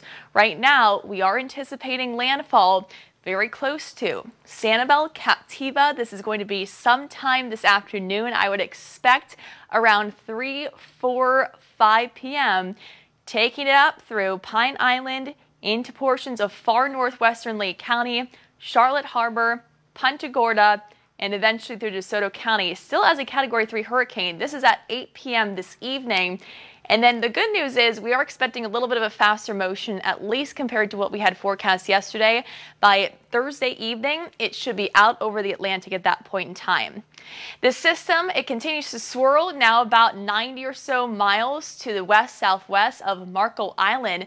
Notice it's beginning to move northward with that motion, a little bit now getting a bit more parallel to the coast, and as it continues to and starts to parallel our coastal line, that's when we're going to start to really feel some of these winds pick up. We've begun to really see some heavy bands of rain now track into Marco Island coastal zones of Collier County. This is a look at the wavering that we've seen with this eye, and we could see some additional kind of slight wobbles as we head into about the next few hours. Current track, though, has it to the north and east. I will say we've seen a little bit of a northerly motion with this. We'll see if that happens to continue. But right now, the current track, again, there's a close-up look at that. right through portions of the Charlotte Harbor, up through Punta Gorda, and out into DeSoto County. That eye wall is about 32 miles in diameter. If this eye does pass over you, you'll be looking at likely some blue sky by sometime late today. Don't be fooled, though, that blue sky will not be lasting because you've got the second eye wall to make your way through. So let's time this all out for today. Here's a look at 5 a.m. this morning. This is fairly close to where it is currently, but it's going to be a bit more parallel to our coastal line. It starts to work its way northward. We see those driving bands of rain, these feeder bands that are going to be bringing some gusty winds and the potential for tornadoes. 9 a.m. This is for 9 a.m. this morning as we head into what should be about the next 5-6 hours. We start to see the winds pick up, and notice the wind direction. It's pushing up against areas like Marco Island, Everglades City, Chokoloskee. Your storm surge threat begins there. From there, we'll continue to see those winds then begin to shift more out of the south for portions of Sanibel and up through areas like the Charlotte Harbor and near the Cape Hayes Peninsula and then out towards Cayo Costa. Winds really increasing at that point in time. This is noon where it's going to start to parallel Lee County. There's the eye wall. This is going to begin to push onshore here as we head towards 3, 4 o'clock this afternoon. You're going to be within the strongest winds at that point in time, 3 through about 5 p.m. Charlotte County, Lee County. It's going to be loud. You're going to hear that. And if you have storm shutters on, you won't be able to see it, but it is going to sound very loud. That is the worst part of the storm passing over you. And then begins to work its way inland. We've got ongoing storm surge starting in Charlotte County, starting up the Caloosahatchee River at about 3, 4, 5 p.m. This is going to be right around the time of high tide as well. So that's going to add a little bit to that storm surge. We'd rather have this happen at low tide, but unfortunately with high tide happening right around the time of landfall, that is why we're saying worst case scenario situation here in Southwest Florida. Eye continues to push on shore, 5:30. We've got some strong winds beginning through DeSoto County, continuing out through Charlotte County, down through Lee County. And even as it continues to track northward, here's 9 p.m. begins to enter and pull away from our viewing area. We still have that onshore flow that's going to be bringing still that potential for some storm surge. It's going to prevent those waters from receding and going back out. So we continue with an ongoing storm surge threat. Tonight, I would expect at least some of the rain to start to let up, with most of it lifting northward. This is Thursday morning as we wake up tomorrow. Still going to be looking at some gusty winds, still an onshore flow that's still going to allow for that, or rather prevent that water from receding. I would expect improvements beginning Thursday night. Winds are going to start to lighten up at that point in time, which should at least improve not only the storm surge, but of course the wind threat, and then we'll continue to see that eventually out towards the Atlantic Ocean as it continues to pull away a little bit faster to the north and east. For more on specific impacts of what we should see here locally, including rainfall along with those gusty winds, county by county, we've got meteorologist Nash Rhodes to break it down. Yeah, I want to get into the exact impacts that you can expect, beginning with Collier County first, where impacts, although they will be sufficient, they're not going to be as powerful as some of the impacts they could see in counties to the north. First off, notice the storm surge between 5 to 8 feet for our coastal communities, Naples, Lely, Marco Island. Impacts in Collier County will be felt especially by you first. Golden Gate, Nave, Maria, and areas a little bit farther inland as you approach the Alligator Alley, Tamiami Trail regions. Those impacts a little bit less. So 2 to 5 inches of rainfall is to be expected from this system. Wind gusts between 50 to 85 miles per hour. Keep an eye on that storm surge, though, as we progress farther to the north into Lee County. 8 to 12 feet of storm surge is now the new forecast, and that especially goes for our island zones. If you are asked to evacuate, you need to evacuate and get out of these islands. It is going to be especially bad if these storm surge values come true for those low elevations of those islands. Flooding is also expected, with wind gusts surpassing 105 miles per hour. Not out of the question. The reason we've added this here is a landfall in Lee County is not out of the question. With the latest updates that we've been receiving, that eye continuing to wobble back and forward, bringing it closer and closer to us here in Southwest Florida. Our more confidence and our higher confidence, at least you could say, in stronger wind gusts with an eye wall approach would be just one county north into Charlotte County. 4 to 9 inches of rainfall is to be expected. Wind gusts between 85 to 125 miles per hour possible. We could even see higher numbers than that if we did receive a landfall here in Charlotte County, with storm surge still between 8 to 12 feet. A similar stories to what we saw in Lee County, and also a similar stories to what we are seeing in Sarasota counties. 6 to 12 inches of rain, with a few spots exceeding that 12-inch mark. Some spots could see well beyond that depending on where that eye wall sets up. Otherwise, flooding, wind gusts, as I mentioned, exceeding 125 miles per hour, but also that tornado threat will be possible throughout the region. Most of our counties farther south have received those tornado warnings thus far. I'd expect those warnings to start popping up farther north in counties that haven't exactly seen them yet, or have only seen 1 or 2 thus far. DeSoto and Highlands counties impacts 4 to 8 inches of rainfall possible. Expect this to be a sliding scale as you go farther west. I think we'll be closer to that 8-inch total. Farther to the east, those rainfall totals a little bit less. But of course, if one of those tropical bands sets up and trains over itself for a long period of time, locally, we could even exceed a few of those totals. Tornadoes will be possible as far north as even Highlands counties, as they are included within that tornado watch that continues into Thursday morning at 5 a.m. Notice Glades and Hendry counties. 3 to 5 inches of rainfall expected, a few spots with 5+ inches of rain, and we've seen some stout thunderstorms actually towards the Lake Okeechobee waterfront already in that region. Those actually spinning and even producing a few tornado warnings as they have tracked to the north and west. Those warnings issued by the National Weather Service. Quick check-in with Ian's wind fields. No matter where you are, tropical storm force winds will extend far away from Ian's center, and also hurricane force winds at that. Notice if this were to push up towards, let's say, Sarasota and Charlotte counties, the outer fields that could produce those hurricane force winds extending 1, perhaps even close to 2 counties inland for a short period of time, depending on the forward speed of Ian's arrival by the time it does push its way onto the coast. Otherwise, tropical storm force winds extending far to the south, even as this does make landfall to the north, with the Naples area and the Lake Okeechobee area also seeing tropical storm force winds at minimum.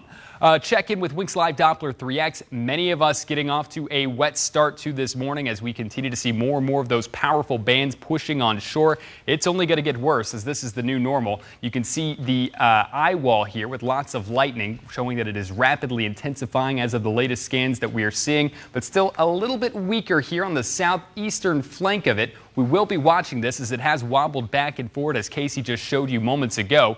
Farther to the north and east, one of these stronger bands on the outer edge of Ian is actually making its way through Collier County right now and lifting into Bonita Springs and Golden Gate here shortly. Ave Maria and Immokalee, you've had a little bit of a break in the action, but it is going to get windy and it is going to get rainy here very soon. And these bands are a little bit different than the rain showers you would see on a day-to-day basis here in Southwest Florida during perhaps our rainy season. Those water droplets in our rainy season are much larger and fall much harder. This is more of a mist that only picks up in intensity as some of these bands will track through. Farther to the north and east, leaving the Lake Okeechobee waterfront now, entering into northeastern sections of Glades County and into Highlands County right now. We are seeing more and more of these isolated cells. These are the ones we have to watch for a little bit of rotation thanks to the maximized wind field put out by Ian. That wind field allows these storms to spin like tops if they are separated from the actual band itself. And you can see this separation with those light showers actually moving to the north while these bands are surging to the west. We call that deviant motion in meteorology, and that's a good indicator that some of these storms have mesocyclones, which tells us that there is some loose rotation. Now, for now, no tornado warnings on these, but if anything changes, of course, we'll let you know right here at the Wink Weather Authority. As we take a quick pan out here, just expect more and more of these bands to pick up, and they will pick up in intensity as we progress throughout the afternoon. And with those strong winds that Nash Rose was just mentioning, one of the threats to your everyday life, of course, you can lose power. The Red Cross does recommend that you can keep food safe. First use the fridge and then the freezer. And then, of course, go ahead and use that thermometer just to make sure it is at a safe level. Now, one possibility, as Wink News has been telling you, Ian, it could come ashore in Venice. And of course, that's in Sarasota County. Yeah, Wink News reporter Jennifer Titus stopped by the area's most iconic spots to check in and see how they're doing.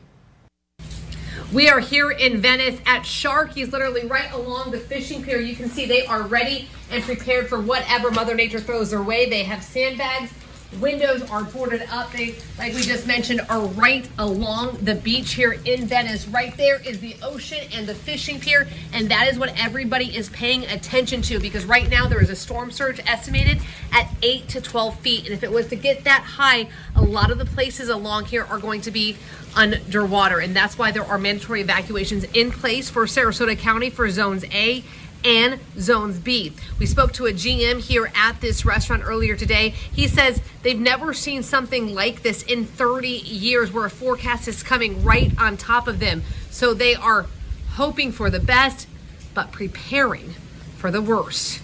In Venice, Jennifer Titus, Wink News. And this is video of the storm surge from Hurricane Ian out of Havana, Cuba. Golly, I've been saying that too much today. You can see the storm surge here. It's dark video, but my goodness, this was taken from a CNN reporter there in Cuba. You can see the water splashing up there over the side. My goodness. And just a few hours later, that's when that same wind gust started to hit Key West. We're seeing this video. This is from Gabby Orzala. She tweeted out this of Key West. Look at all that water, and you can see the wind pushing it inland just like that. The palm fronds just whipping in the wind there. My goodness. And then Felicia, she sent us this video as well, or posted this video on the weather.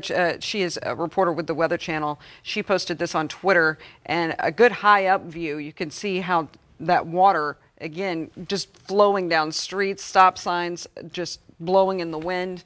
Again, Key West really catching some of the brunt right before we take some of that here in Southwest Florida, guys. All right, Lisa, thank you. Want to go out live now. Just give you a look at how things are looking here right now. This is a look at Fisherman's Village in Punta Gorda. We were seeing some strong wind gusts, as Dash said there earlier this morning. You can kind of see that palm tree at the bottom of your screen. It kind of starting to breeze in the wind there, and you see obviously the raindrops on the screen as well. Absolutely, and the sky, that is cloudy. It looks pretty ominous. We can tell it's strong enough to move that palm tree and go ahead and move those palms. And obviously a lot of boats in the water. Hopefully people took the proper precautions as we now head into the final 12, 13, 14 hours as Hurricane Ian makes its way towards Southwest Florida. Joined now with meteorologist Nash Rhodes and Casey Sherman, who've been working hard in the Weather Center for us this morning. We've been talking about evacuations for the last 24 hours now for people here in Southwest Florida. Some people may not be going. They might feel better in their home, hunkering down, feel like they're adequately prepared. What should people be doing if they haven't left now? Yeah, and not everyone was, under an evacuation mandatory evacuation order, I should say. And if you weren't, you can stay. That's the reason why they issue those mandatory evacuations, is because it's those areas that are going to be experiencing life-threatening storm surge. If you're inland and you decided to ride out the storm here in Southwest Florida, no, of course, you can watch us for the entire day. But also, here's some things to know to prep the inside of your home if you are now staying there, which right now would be about the time to start kind of hunkering down and kind of taking sheltering in place, as we're going to start to see these impacts pick up. So on a Take Weather 2, that's where we currently have this list of things you can do to prepare. One of the things you can do is fill the bathtub with water, sinks with water. And that would actually, if you do have a power outage, which is going to be fairly likely here, that would help you, because you can get a bucket, fill things like the toilets, the tanks there, and that actually helps you at least flush. I know it's not comfortable when you're without power, but that can make things at least a little more comfortable. You can use that water to maybe take a little bit of a bird bath there.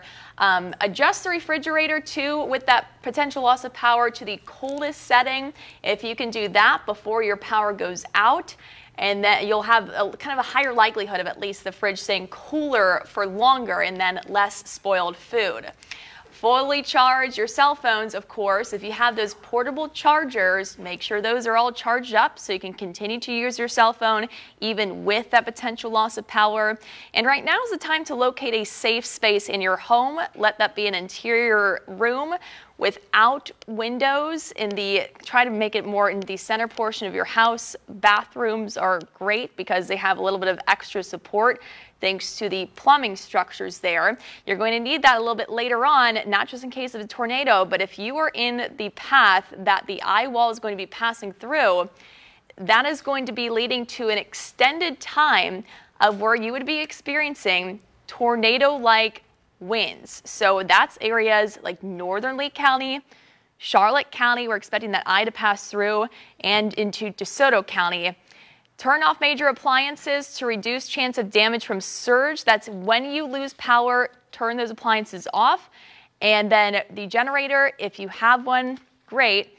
It needs to be outside with minimum distance of 15 feet from your home. Not in the garage, not in a room that's a bit farther away.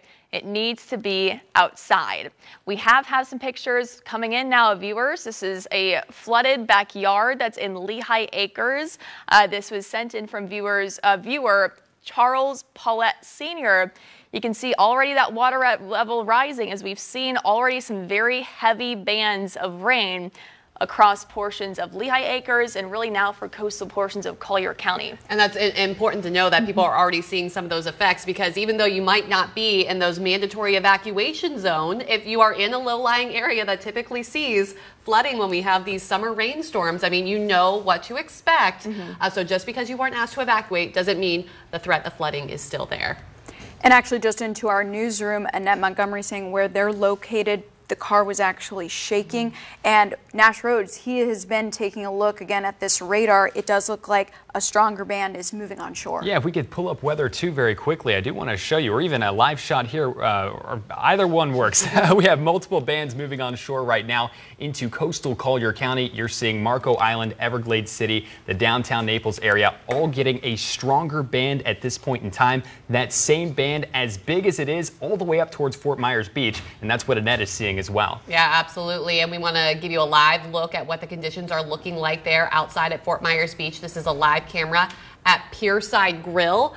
You can see that wind kind of really pushing those raindrops through there. And as Belinda said, Annette just reported into our newsroom that they want to find somewhere safer to stay because the car is shaking. Nash, you had something to add to that. Yeah, and we've already seen wind gusts surpassing that 35-mile-per-hour mark. I would expect that to continue to climb as this gets closer, but specifically with this band, we're going to be refreshing those wind gusts and seeing if we do get higher totals across Southwest Florida. All right, Nash, thank you. And let's go now to Annette Montgomery, who is live on Fort Myers Beach. She's been there for several hours now, and as we've been checking in with her, Annette, the conditions have continued to get worse. I heard in your last live shot, I could actually hear the wind as you were speaking. Yeah, Taylor, so I'm sure you can definitely hear it now. And as you said, me and my photographer did have to call it. This will be our last live shot on Fort Myers Beach because the wind is actually, it's now shaking the car. So it is becoming a threat to us. I'm going to have my photographer show you what we're seeing right now. You can see, again, palm trees flowing in the wind. You can see the flag. You can see downed palm trees. Definitely the wind is now at a level where things are flying. We are seeing things flying. We are seeing our light. We have sandbags on our light, but that has been constantly shaking, moving to the point where it's fell several times and my photographer has had to pick it up. Now, to give some perspective, I know you all have gone over the zones, the red zones, Zone A, Orange, B. We are in Zone A. This is Fort Myers Beach, a mandatory evacuation zone. Now, this mandatory evacuation was issued around 9 a.m. yesterday. Now, Liz Byra was out here and said around 10 a.m. officials were knocking on doors trying to get people out. She saw people crossing over the bridge. Now, since I've been here this morning, I've been here since 12. I've only seen 2 cars on this road right here.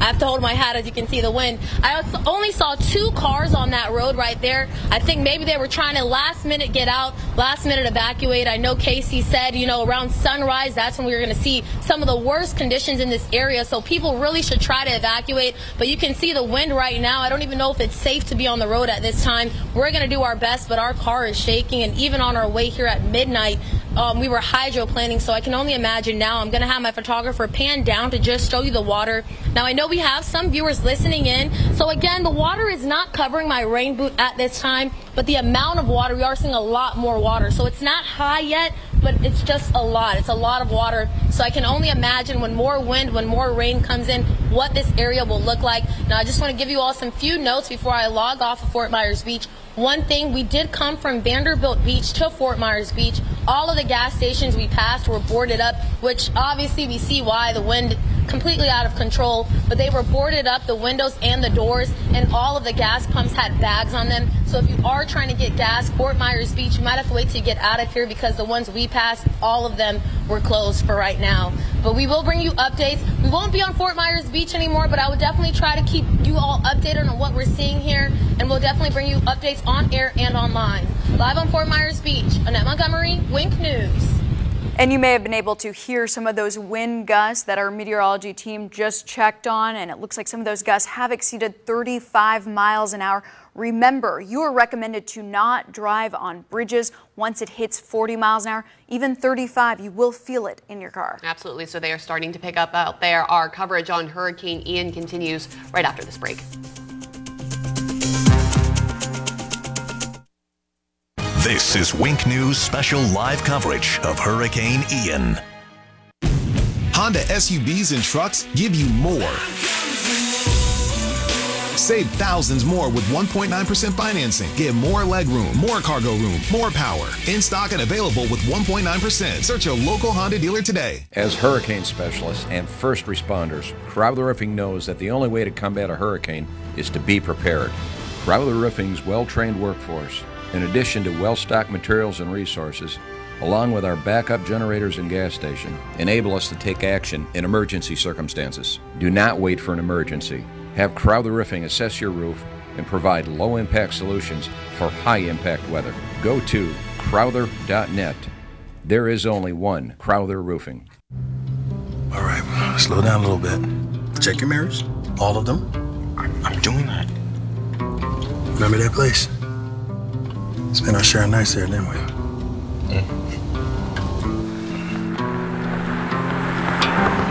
You know, there's something I want to ask you. Absolutely. How do I link my phone? That's what you want to drive. When it comes to fighting childhood cancer, we're thinking of every mile. It's your journey. When our middle son, Brandon, left to go to work, he was only 21 years old. And the last words I said to him is, "I love you." And a twice deported illegal ran into him and hit him so hard that he caused Brandon's car to flip. And he killed him. My child's killed by someone who should not have been here. This is what happens when we have open borders. We were able to go and meet with Governor DeSantis. He said, "I want to hear your son's story." And to see the compassion in his eyes, and I saw the concern. He wanted to make sure other lives were protected. And as a governor, he truly